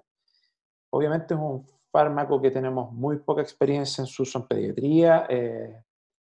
La poca población pediátrica que lo ocupa son los pacientes en tratamiento por lupus en general. He conversado con algunos inmunólogos como el doctor Talsnik, que se le señalaba ahí, y es un fármaco que no está exento de complicaciones, como la prolongación del QT, que probablemente es lo que todos más conocen, pero también hay descritos otros fenómenos como la retinopatía o la leucopenia en el uso crónico. Inicialmente se postuló en base a estudios observacionales de dudosa calidad que podía haber una mejoría respecto a tanto evolución clínica como radiológica. Otros estudios posteriores no lograron demostrar ese impacto y sí consistentemente se logró demostrar prolongación del QT en varios trabajos. Y tal vez yendo a las evidencias probablemente más recientes, este trabajo que está en British Medical Journal de hace pocos días, que fundamentalmente en el setting de pacientes adultos ambulatorios muestra que tanto a nivel del alivio de síntomas en el tiempo, después de la randomización a terapia de soporte más hidroxicloroquina versus terapia de soporte solamente, y también en la comparación de la disminución de la positividad de los test, no hay diferencias significativas entre usar y no hidroxicloroquina. Y este trabajo que es para mí aún más importante, que salió en el Lancet hace pocos días respecto a cloroquina y hidroxicloroquina asociada o no a macrólidos y el impacto. Esto es un análisis de varios centros, más de 600 centros de todos los continentes, y reunieron sobre 90.000 pacientes en este reporte. Se ve claramente que hay un montón de cosas que se asocian a un aumento del riesgo de mortalidad, como el índice de masa corporal. Algunas razas aparentemente tendrían alguna predisposición a hacer cuadros más graves, la existencia de patologías cardíacas, diabetes, hipertensión, y si vamos a los fármacos, claramente hidroxicloroquina o cloroquina sola o en asociación con macrólidos confieren un mayor riesgo de mortalidad. Y analizando el riesgo de fenómenos de arritmias ventriculares, esto claramente también es muy notorio en el uso tanto de cloroquina y hidroxicloroquina sola como en asociación con macrólidos. Por otro lado, acitromicina, que yo creo que hace más tiempo tenemos todo claro que en especial en la asociación con hidroxicloroquina, acitromicina, aumenta muchísimo el riesgo de toxicidad y alteraciones del intervalo QT. La verdad que estos dos caballitos de batalla que se trataron de vender al principio se han ido cayendo y la verdad que no debieran ser recomendados en su uso actualmente. Lo único que va a hacer el virus es reírse de cómo estos fármacos comprometen a nuestro corazón y no ayudan en nada a mejorar el cuadro. ¿Qué pasa respecto al uso de antivirales? Se postuló también hace bastante tiempo la eventualidad de la acción de esta combinación de antirretrovirales, usados fundamentalmente para el tratamiento del VIH, el lopinavir y el ritonavir, conocido fármaco, el nombre comercial de Caletra, y la verdad que hubo algún estudio observacional que mostró que podría acortar la evolución del cuadro, pero recetas posteriores no han mostrado ningún impacto significativo, y hay que considerar también que el usar este medicamento para tratar pacientes COVID necesariamente va a quitar la disponibilidad de ese medicamento a pacientes con VIH. Así que es otro, digamos, bluff de tratamiento. Aquí, en este estudio de CAO que salió en el New England, vemos cómo en el tiempo de uso de caletra versus el control no hay una diferencia significativa respecto a la mejora, ni tampoco en la carga viral hay diferencias significativas. También deben haber escuchado acerca del remdesivir. Lo voy a mencionar muy rápido porque, en resumen, no lo tenemos disponible en Chile. Hay solo en algunos pacientes que se ha puesto a disposición en uso compasivo. Y si bien hubo algunos reportes iniciales que podrían haber sido prometedores y hay algunos cursos actualmente, los estudios grandes que trataron de postular su uso tuvieron muchos problemas metodológicos y reportes de importantes conflictos de interés. Raya para la suma, tampoco ha tenido el impacto esperado. Si bien se sigue tratando de buscar qué sirve, no hay ninguna evidencia sólida que demuestre que remdesivir tiene algún impacto en la evolución del COVID-19. Hay gente que ha preguntado acerca del uso de la ivermectina, que es un antiparasitario que se ocupa bastante en otros países. Nosotros en Chile no tenemos tanta experiencia con él, pero la verdad que la única evidencia que hay disponible de calidad respecto a la ivermectina es evidencia in vitro, que muestra que tendría la capacidad de inhibir la replicación viral cuando uno mide RNA o fragmentos del virus. Pero no hay evidencia clínica de su impacto. Así que la verdad es imposible hacer una recomendación respecto a su uso para el tratamiento del COVID-19. Corticoides, que siempre salen cuando estamos perdidos, siempre vamos a tratar de recurrir a nuestros viejos y queridos corticoides. Inicialmente bastante controversia, porque como para todos los medicamentos que se han ensayado para tratar esta enfermedad, existe poca evidencia disponible, se recurrió a modelos similares y se investigó acerca de qué efecto podía tener en infecciones semejantes como el SARS, el MERS o el influenza. Y acá, cuando se revisaban evidencias de revisiones sistemáticas o de la Cochrane, no había cambios significativos en el uso de corticoides en autos clínicos para SARS y MERS, incluso reportándose aumento de efectos adversos al usar corticoides y que había claramente un aumento de mortalidad en influenza. Esto para el setting de neumonía viral grave. Sin embargo, cuando uno iba a mirar distrés respiratorio en adulto, el uso de corticoides ha demostrado, tanto en estudios observacionales como en revisiones sistemáticas, reducción de la mortalidad y días de ventilación mecánica. Pero aquí hay un montón de causas, y no solamente causas virales, dentro de la explicación del síndrome de distrés respiratorio. Así que es difícil aislar el impacto que podría tener en un cuadro que se comporte como un distrés de SARS-CoV-2. Y siempre está la duda cuando uno revisa la evidencia que había disponible antes de que comenzara a aparecer evidencia de COVID-19, que había aumento de mortalidad y complicaciones en el distrés asociado a virus influenza. Bueno, pero eso no quiere decir que no sea una alternativa válida en ciertas condiciones. Corticoide puede ser una alternativa terapéutica en la evolución del distrés respiratorio, fundamentalmente donde más se ha estudiado o usado es en las etapas tardías del distrés. Recordar siempre que uno podría considerar el uso del corticoide cuando tenga otra indicación de las clásicas, y lo han recalcado harto, que no tenemos que cambiar nuestra manera de atender, solo tenemos que tomar algunos resguardos, y muchas de las cosas que hacemos para otras patologías, también acá las vamos a hacer de manera similar. Si el paciente tiene obstrucción bronquial o es asmático y efectivamente está obstruido, puede beneficiarse del uso de corticoides. Si el paciente tiene demostradamente un hipocortisolismo, se comporta como tal, o si tiene un shock refractario de catecolaminas. Por último, este trabajo que es bastante reciente, que está aceptado para publicación en el Clinical Infectious Disease y que puede conseguirse en internet, es que el uso de corticoides, fundamentalmente metilprednisolona en dosis bajas y por cursos cortos, 3 días, podría disminuir la progresión de síntomas y el deterioro del paciente, pero siempre que se use en etapas muy, muy iniciales. Y es así como en este análisis que compara el uso precoz de corticoides versus el cuidado habitual, hay impacto significativo en la mortalidad, en el requerimiento hacia ventilación mecánica y el traslado de pacientes en base a su deterioro desde unidades generales a áreas críticas. Obviamente esto es una primera aproximación, un N todavía que puede crecer aún más, pero probablemente son datos interesantes, pero hay que recalcar que son de adultos, todavía no tenemos datos que refrenden esto en pediatría. Ha habido mucha prensa de esto y obviamente todos nos colgamos respecto a plasma de pacientes convalecientes y cuál podría ser su rol. Esto se ha extrapolado del uso en otras patologías, en nuestro medio es conocido por plasma de pacientes convalecientes de ANTA.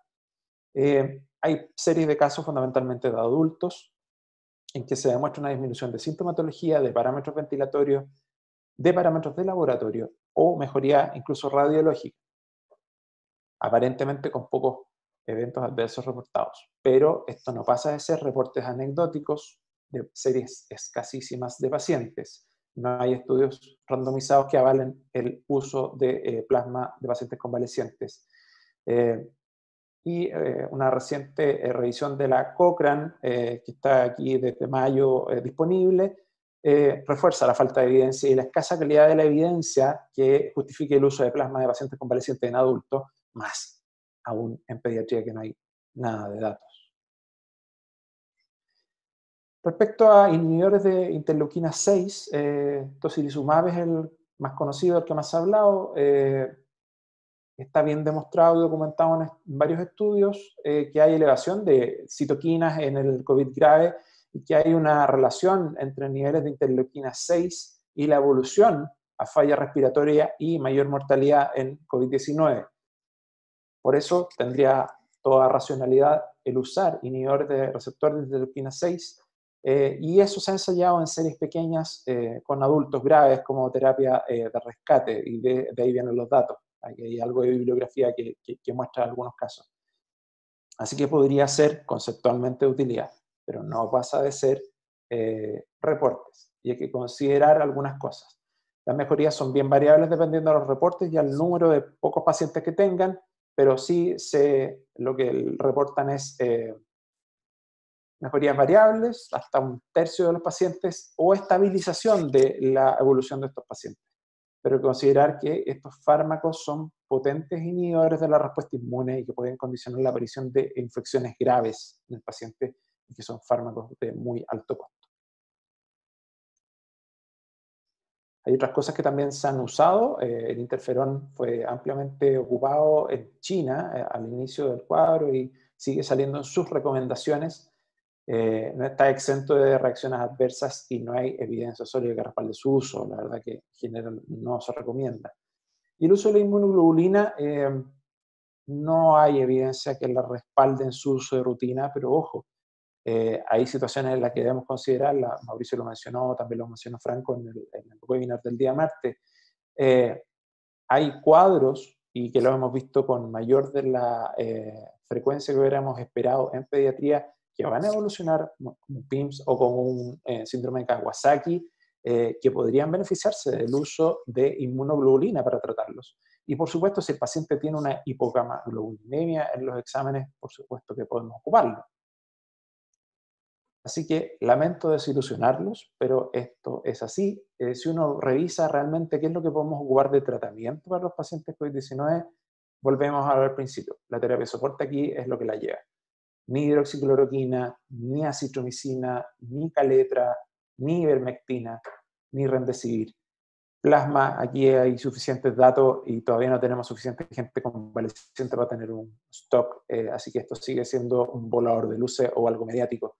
Tal vez donde todavía podemos guardar algo de racionalidad en el uso en el corticoide, en los casos en que tienen una clara indicación, y esperar por un poquitito más de evidencia tal vez de cuál va a ser su rol en etapas tempranas, en dosis pequeñas, y si ese impacto es similar a lo reportado en adultos en la población pediátrica.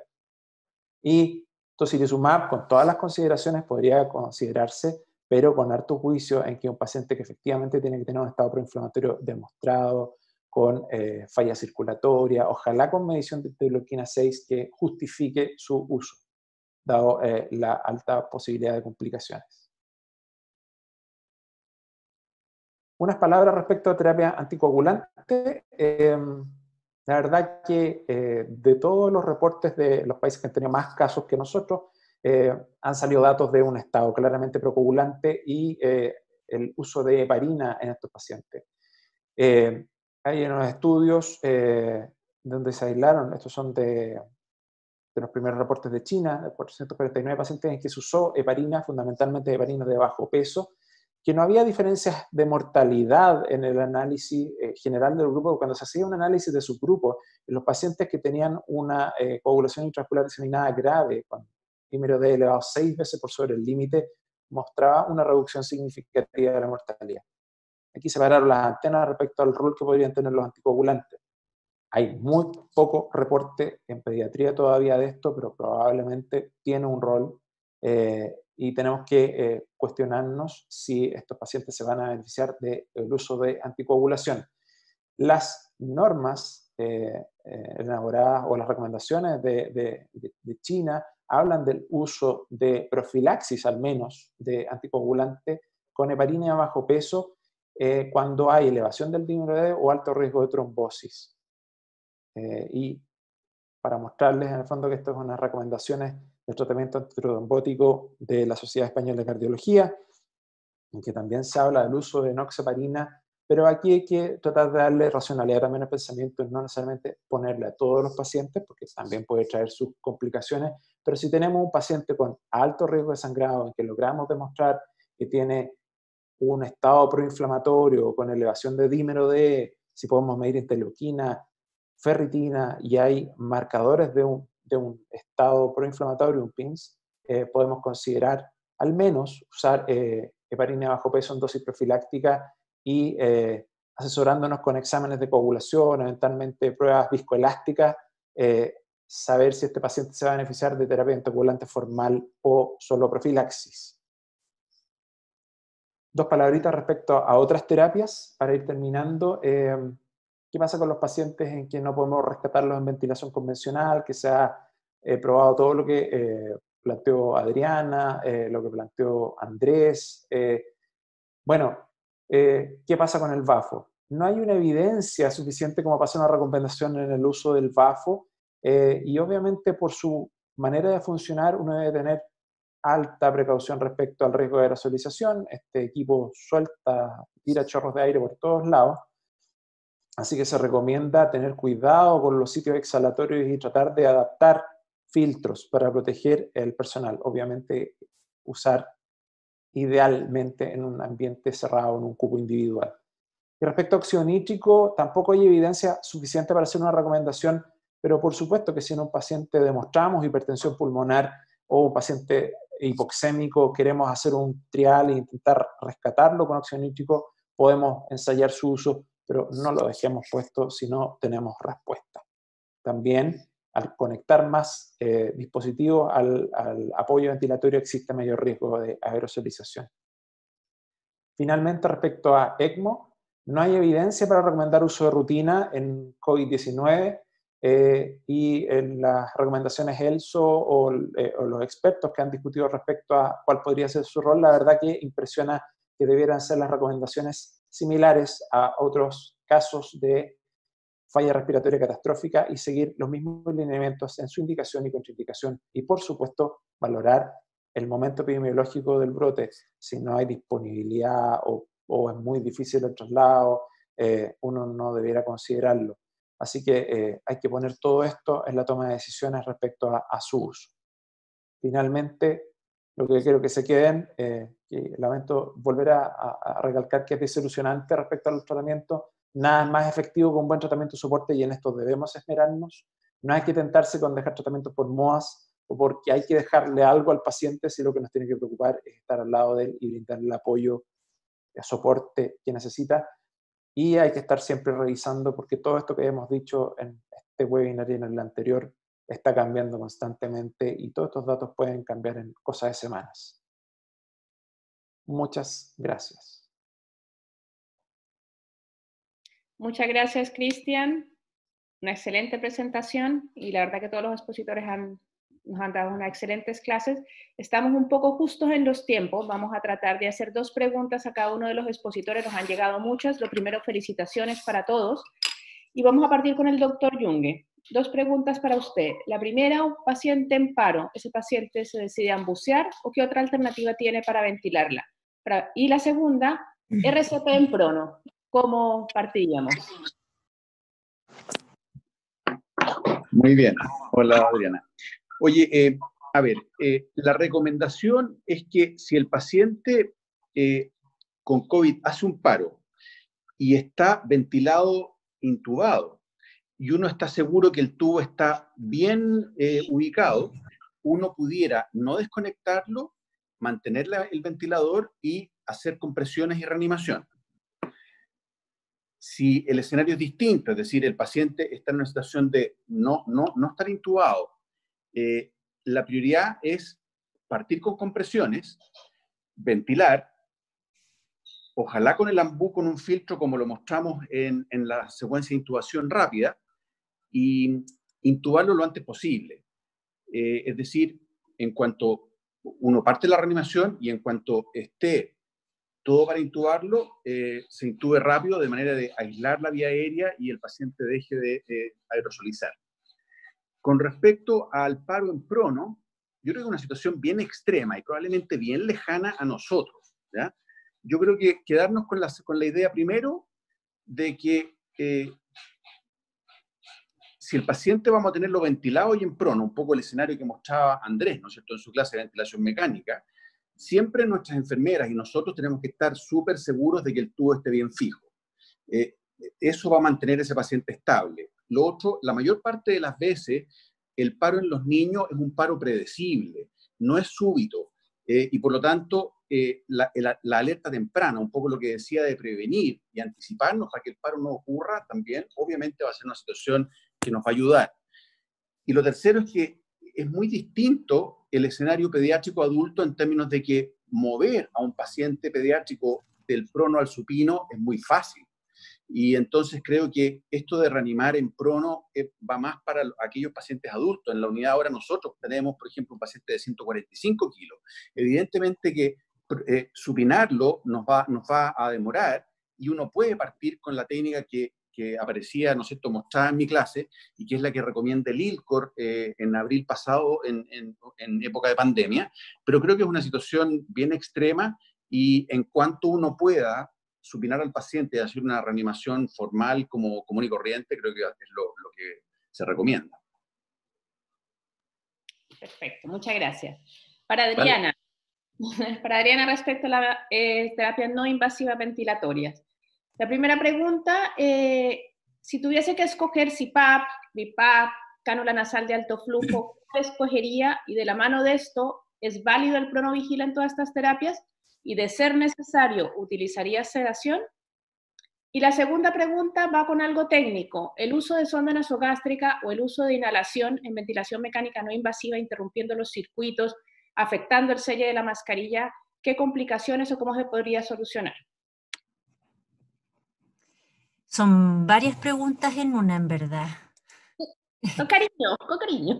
Sí, así veo. ¿Cuál era la primera? Si tuviese que escoger CPAP, cánula nasal o BiPAP. Bueno, es que depende del escenario, pues, si esto tiene mucho que ver con eso. Si yo tengo un paciente en que su falla respiratoria es fundamentalmente hipoxémica y tiene un leve distrés y no está reteniendo CO2, su pH no está sobre 7,3, probablemente yo a ese paciente le intentaría un CPAP o una cánula nasal de alto flujo. Probablemente ahí, si CPAP no invasivo o cánula, va a depender un poco también de la expertise y de los equipos que disponga el centro en ese momento, ¿ya? O sea, una u otra va a depender un poco de la experiencia. Ahora, si el paciente que yo estoy viendo es un paciente que está con un distrés más moderado, ¿cierto? Más tirando a moderado severo, que está con una gasometría en que está con un pH hay límite, con retención de CO2 en relación a la mecánica respiratoria del paciente, ya sea tiene 40 y está respirando a 60 por minuto, eso es una retención relativa y probablemente ese paciente lo que necesita no es una cánula ni un CPAP, lo que necesita es un BiPAP, es decir, apoyar tanto la presión expiratoria al final de la expiración y además una presión de soporte. Así que la elección va fundamentada en la condición clínica del paciente, si lo que requiere es una presión de soporte adicionada al EPAP o solamente un EPAP. Esa sería como la primera respuesta. La segunda era la sedación, ¿no? Sedación, sí. Ya. En relación a la sedación, nosotros sabemos que hay muchos centros que usan de repente Vic de midazolam o Vic de ketamina para mantener a los niños tranquilos en BiPAP. En la experiencia nuestra, que son años de verdad que hemos ido aprendiendo, es muy raro que tengamos que sedar a los pacientes, esa es la verdad. Porque cuando tú pones un BiPAP a un niño que está sediento de aire, tiene sed de aire, y tú le pones su BiPAP y lo pones bien seteado, asegurándote el sello y toda esta cuestión, la verdad es que los niños, como decimos nosotros, se entregan al BiPAP y descansan, y se sienten efectivamente que están ya respirando sin esta angustia. Ahora, en los pocos casos en los que hemos tenido que usar sedación, lo que nosotros usamos es hidrato de cloral, una primera dosis y eventualmente repetimos según necesidad y vaya evolucionando el paciente. Cuando el paciente empieza a requerir sedarse más durante la evolución de que uno tiene puesto el BiPAP, en general significa que el paciente se está mejorando y probablemente hay que irse retirando con el soporte respiratorio, pero de verdad que lo que a nosotros nos ha tocado ver en los años que llevamos, jamás hemos tenido que dejar una VIC de sedación de nada en ventilación invasiva, si es que los parámetros están bien seteados y si es que el paciente está cómodo con los parámetros. Y la otra pregunta era la sonda nasogástrica. La sonda nasogástrica y el uso de inhaladores. Ya, la sonda nasogástrica, la verdad es que nosotros la dejamos para los más guaguitos en general, ya para los guaguos más chiquititos, y en general no genera fuga a través de la mascarilla si va todo bien sellado. Ya en general, si hay una fuga, si es llegar a ver, es muy mínima o ninguna. Si todo es que lo que dije al principio, o sea, para poder tener una ventilación no invasiva exitosa, tiene que haber una muy buena coordinación entre lo que es la enfermera, el terapista, el técnico, porque implica estar viendo cada cierto tiempo cómo está la fijación, si está todo protegido, y eso hace también que uno esté pendiente que la famosa sonda no genere la fuga que no queremos. ¿Ya? En los niños más grandes la verdad es que no usamos sonda nasogástrica y la dejamos solo SOS. En relación a la inhalación, bueno, la verdad es que en estricto rigor las bronquiolitis no debieran requerir inhaladores, pues, primera cosa, pero estamos en otro escenario, si es que eventualmente se llegan a requerir, lo que se puede hacer, lo primero es que si uno tiene un soporte no invasivo es porque el paciente lo requiere la presión. Y pensar en el hecho de desconectarlo y ponerle el pafeador y después volverlo a conectar es perder presión y es perder lo que se había ganado con la conexión.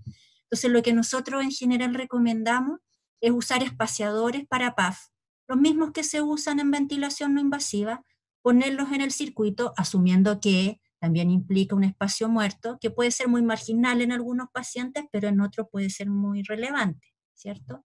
Pero poner un espaciador antes de los filtros, cosa que al pafear no salga también al ambiente. ¿Ya? Así que esa sería una alternativa, obviamente no nebulizar, dado que la nebulización es adicionar más aerosolización a este procedimiento. No sé, ¿cuál era, Albino, una extra más? No, está bien, muchas gracias. Isabel, ¿sigues tú? Ay, espérate, ahí está, ¿me escucha? ¿Sí? ¿Me escucha? Sí. ¿Sí? Ya. Perdón. Bueno, entonces vamos a las preguntas para el doctor Castillo. La primera se refiere a una tricky question de que si considera la CO2 para aumentar el PIB, la ventilación mecánica. Ya, esa es buena pregunta. Probablemente requiere una respuesta un poquito más larga, pero la voy a tratar de resumir en lo siguiente. Depende de la mecánica pulmonar del paciente, porque si el paciente tiene o no atrapamiento aéreo, y para eso debiéramos tratar de medir o no si tiene autopip generado y cuánto es el PIB total, ver la radiografía si hay atrapamiento o no. Si uno cree que el aumento de la CO2 es secundario a que tenemos una ventilación alveolar baja porque podemos reclutar un poco más y no tengo evidencias de autopip y tengo una radiografía en donde no se ve hiperinsuflación, probablemente sería una buena manera de tratar de barrer más CO2. Pero de nuevo, todo esto depende del examen que estemos haciendo del paciente, que no tenga autopip o PIP inadvertido, que no tengamos una radiografía de tórax con mucha hiperinsuflación y de esta manera podamos tomar la mejor decisión para aumentar la ventilación alveolar minuto, que es lo que nos interesa para barrer CO2 o no. Súper. A lo mejor podríamos complementar, Andrés, ¿cuándo considerar o por lo menos sospechar en que un paciente tiene autopip? Tal vez es bueno para la audiencia tener ese De acuerdo, mira, para la medición del autopip va a depender un poco de la experiencia de cada uno, pero básicamente uno lo puede hacer, prácticamente todos los ventiladores actuales que tienen curvas, uno les permite ver cuál es el PIP que marca y hacer una pausa expiratoria prolongada con un botón, hay otros que lo hacen en forma automática, y eso te va a permitir ver que este PIP sube y ver el real que tiene. Uno. Dos, si no tenemos un ventilador que permita hacer eso y tenemos de los ventiladores más antiguos, tomen una radiografía de tórax, compárenla con la anterior, cuenten la cantidad de espacios que tiene intercostales, ausculten al paciente, vean cuánto, si termina o no termina de expirar y compárenlo con la radiografía. Y tercero, si tenemos posibilidad de ver las curvas, vamos a poder ver o los loops que hay de flujo-tiempo, presión-tiempo, volumen-tiempo, vamos a ver que el paciente no termina de expirar y se corta bruscamente la expiración y vuelve la inspiración. De tal manera que analizando estas tres cosas, y esto explicado de manera muy rápida, de manera interna, podríamos explicarlo mejor, pero viendo estas tres cosas, tanto clínica como parte de las curvas y estas pequeñas maniobras, podemos ver el autopip junto con la radiografía. Muy claro, Andrés. Acá hay una pregunta quizás algo política, dirigida a Andrés. El gobierno ya admitió el uso de los splitters en ventilación mecánica. ¿Tenemos ventiladores suficientes para los niños?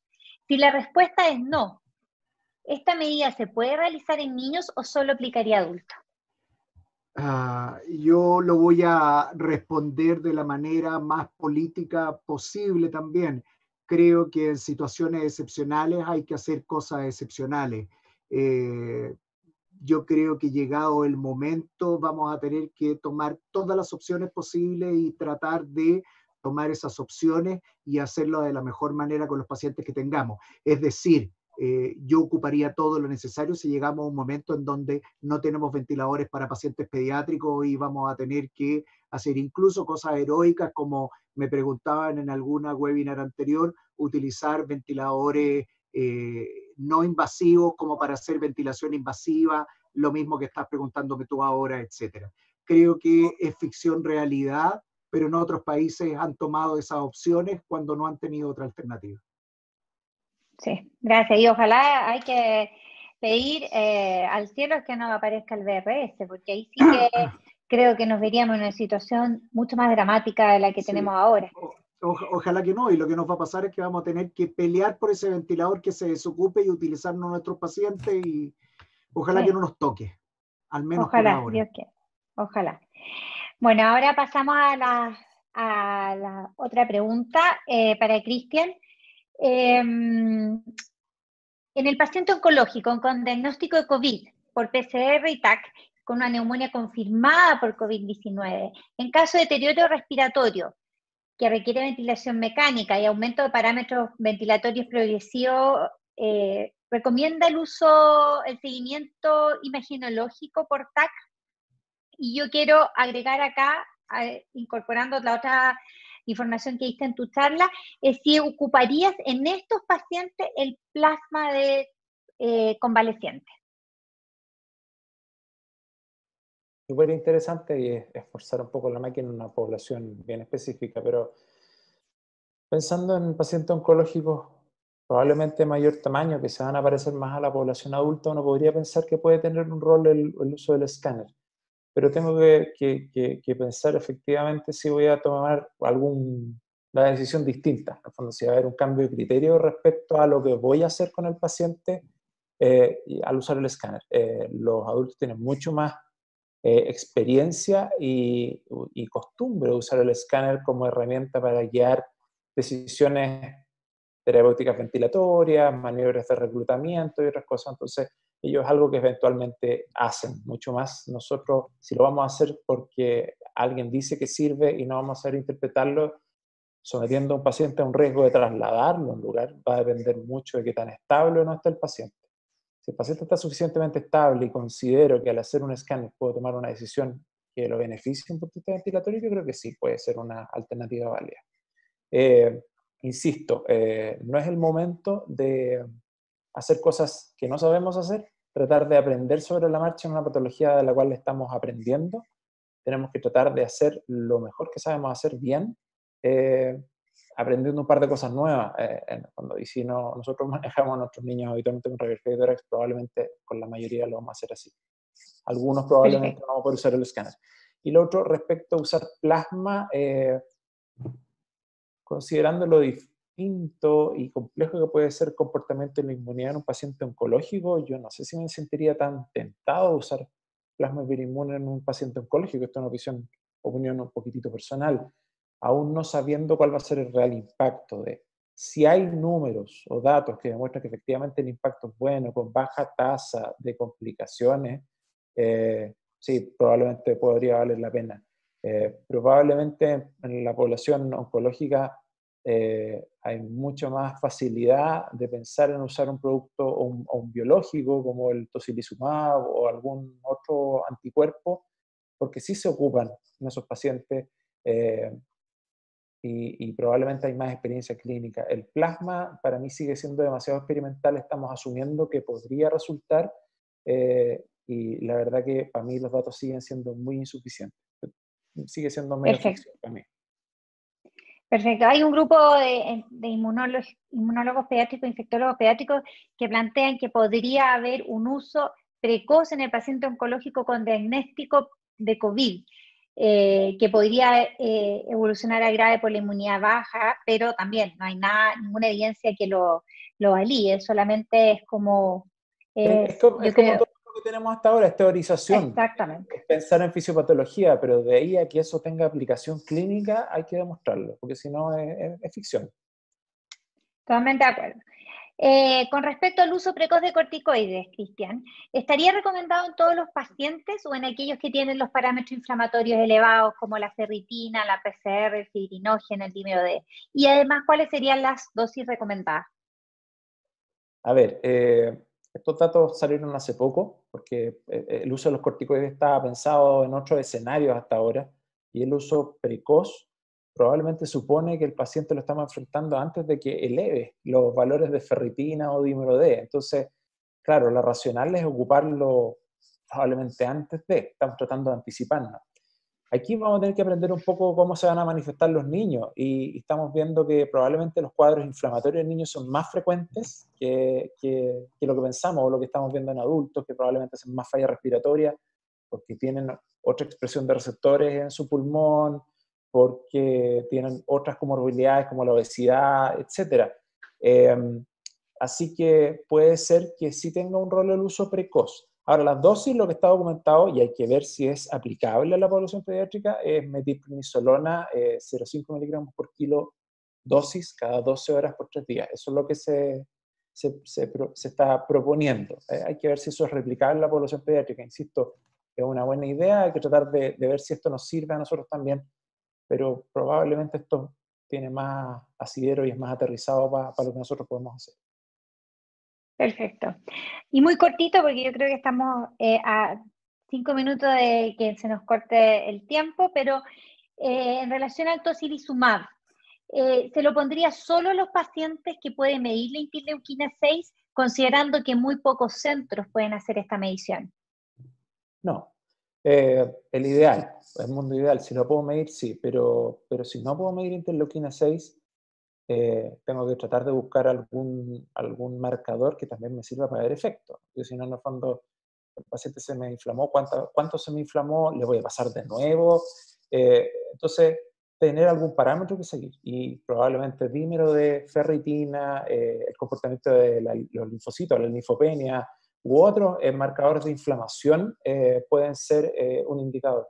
En general, elevaciones significativas del orden de magnitud mayor a 3, 4, 5 veces el dímero de o ferritina más allá de 1000-1500, debieran hacernos parar las antenas a usarlo, y en especial si el paciente tiene clínica de inflamación, tiene falla circulatoria, si demuestro que tiene compromiso cardíaco importante, que también voy a pensar probablemente en usar inmunoglobulina. Ya, perfecto. Bueno, voy a darle el paso a Andrés. Les doy muchas gracias por las 182 preguntas que se juntaron. Espero hayan nuevas oportunidades para seguir discutiendo de esta enfermedad que nos tiene a todos viciosos del Zoom y del COVID. Sí, Isabel, muchísimas gracias. Quiero agradecer una vez más a la rama de cuidados intensivos pediátricos de Chile, a Cristian Scheu, su presidente, a Adriana Dietes, su vicepresidente, a Isabel, que nos ha acompañado en estas dos oportunidades como moderadora de las presentaciones, y a cada uno de los presentadores, tanto del día martes como hoy, a Mauricio Yunge, a Adriana Wegner, Cristian, que ya le agradecí, respecto a entregar su experiencia, entregar sus conocimientos, y de nuevo, esto lo hacemos en conjunto. Cuando trabajamos juntos somos más importantes, tenemos una opinión más fuerte que va a ir en ayuda de nuestros pacientes pediátricos. Es cierto que en muchas unidades nuestras nos está tocando manejar adultos, sin embargo, en algún momento van a llegar estos pacientes pediátricos que van a necesitar de nuestra ayuda, y para esto tenemos que estar preparados y tener las mejores herramientas. Tengo absolutamente claro que si es necesario, la Sociedad Chilena de Pediatría nos va a dar la oportunidad de tener esta y otras reuniones de acuerdo a las necesidades. Una vez más, muchas gracias a los 4.000 inscritos que tuvimos, muchas gracias a los más de 2.000 personas que estaban a la vez conectados en cada uno de los dos webinars que tuvimos. Gracias nuevamente, y me despido de ustedes, y cuando nos necesiten como rama, como grupo de intensivos, siempre estaremos para ustedes disponibles. Muchísimas gracias a todos. Gracias, Andrés. Chao, chao. Chao. Gracias.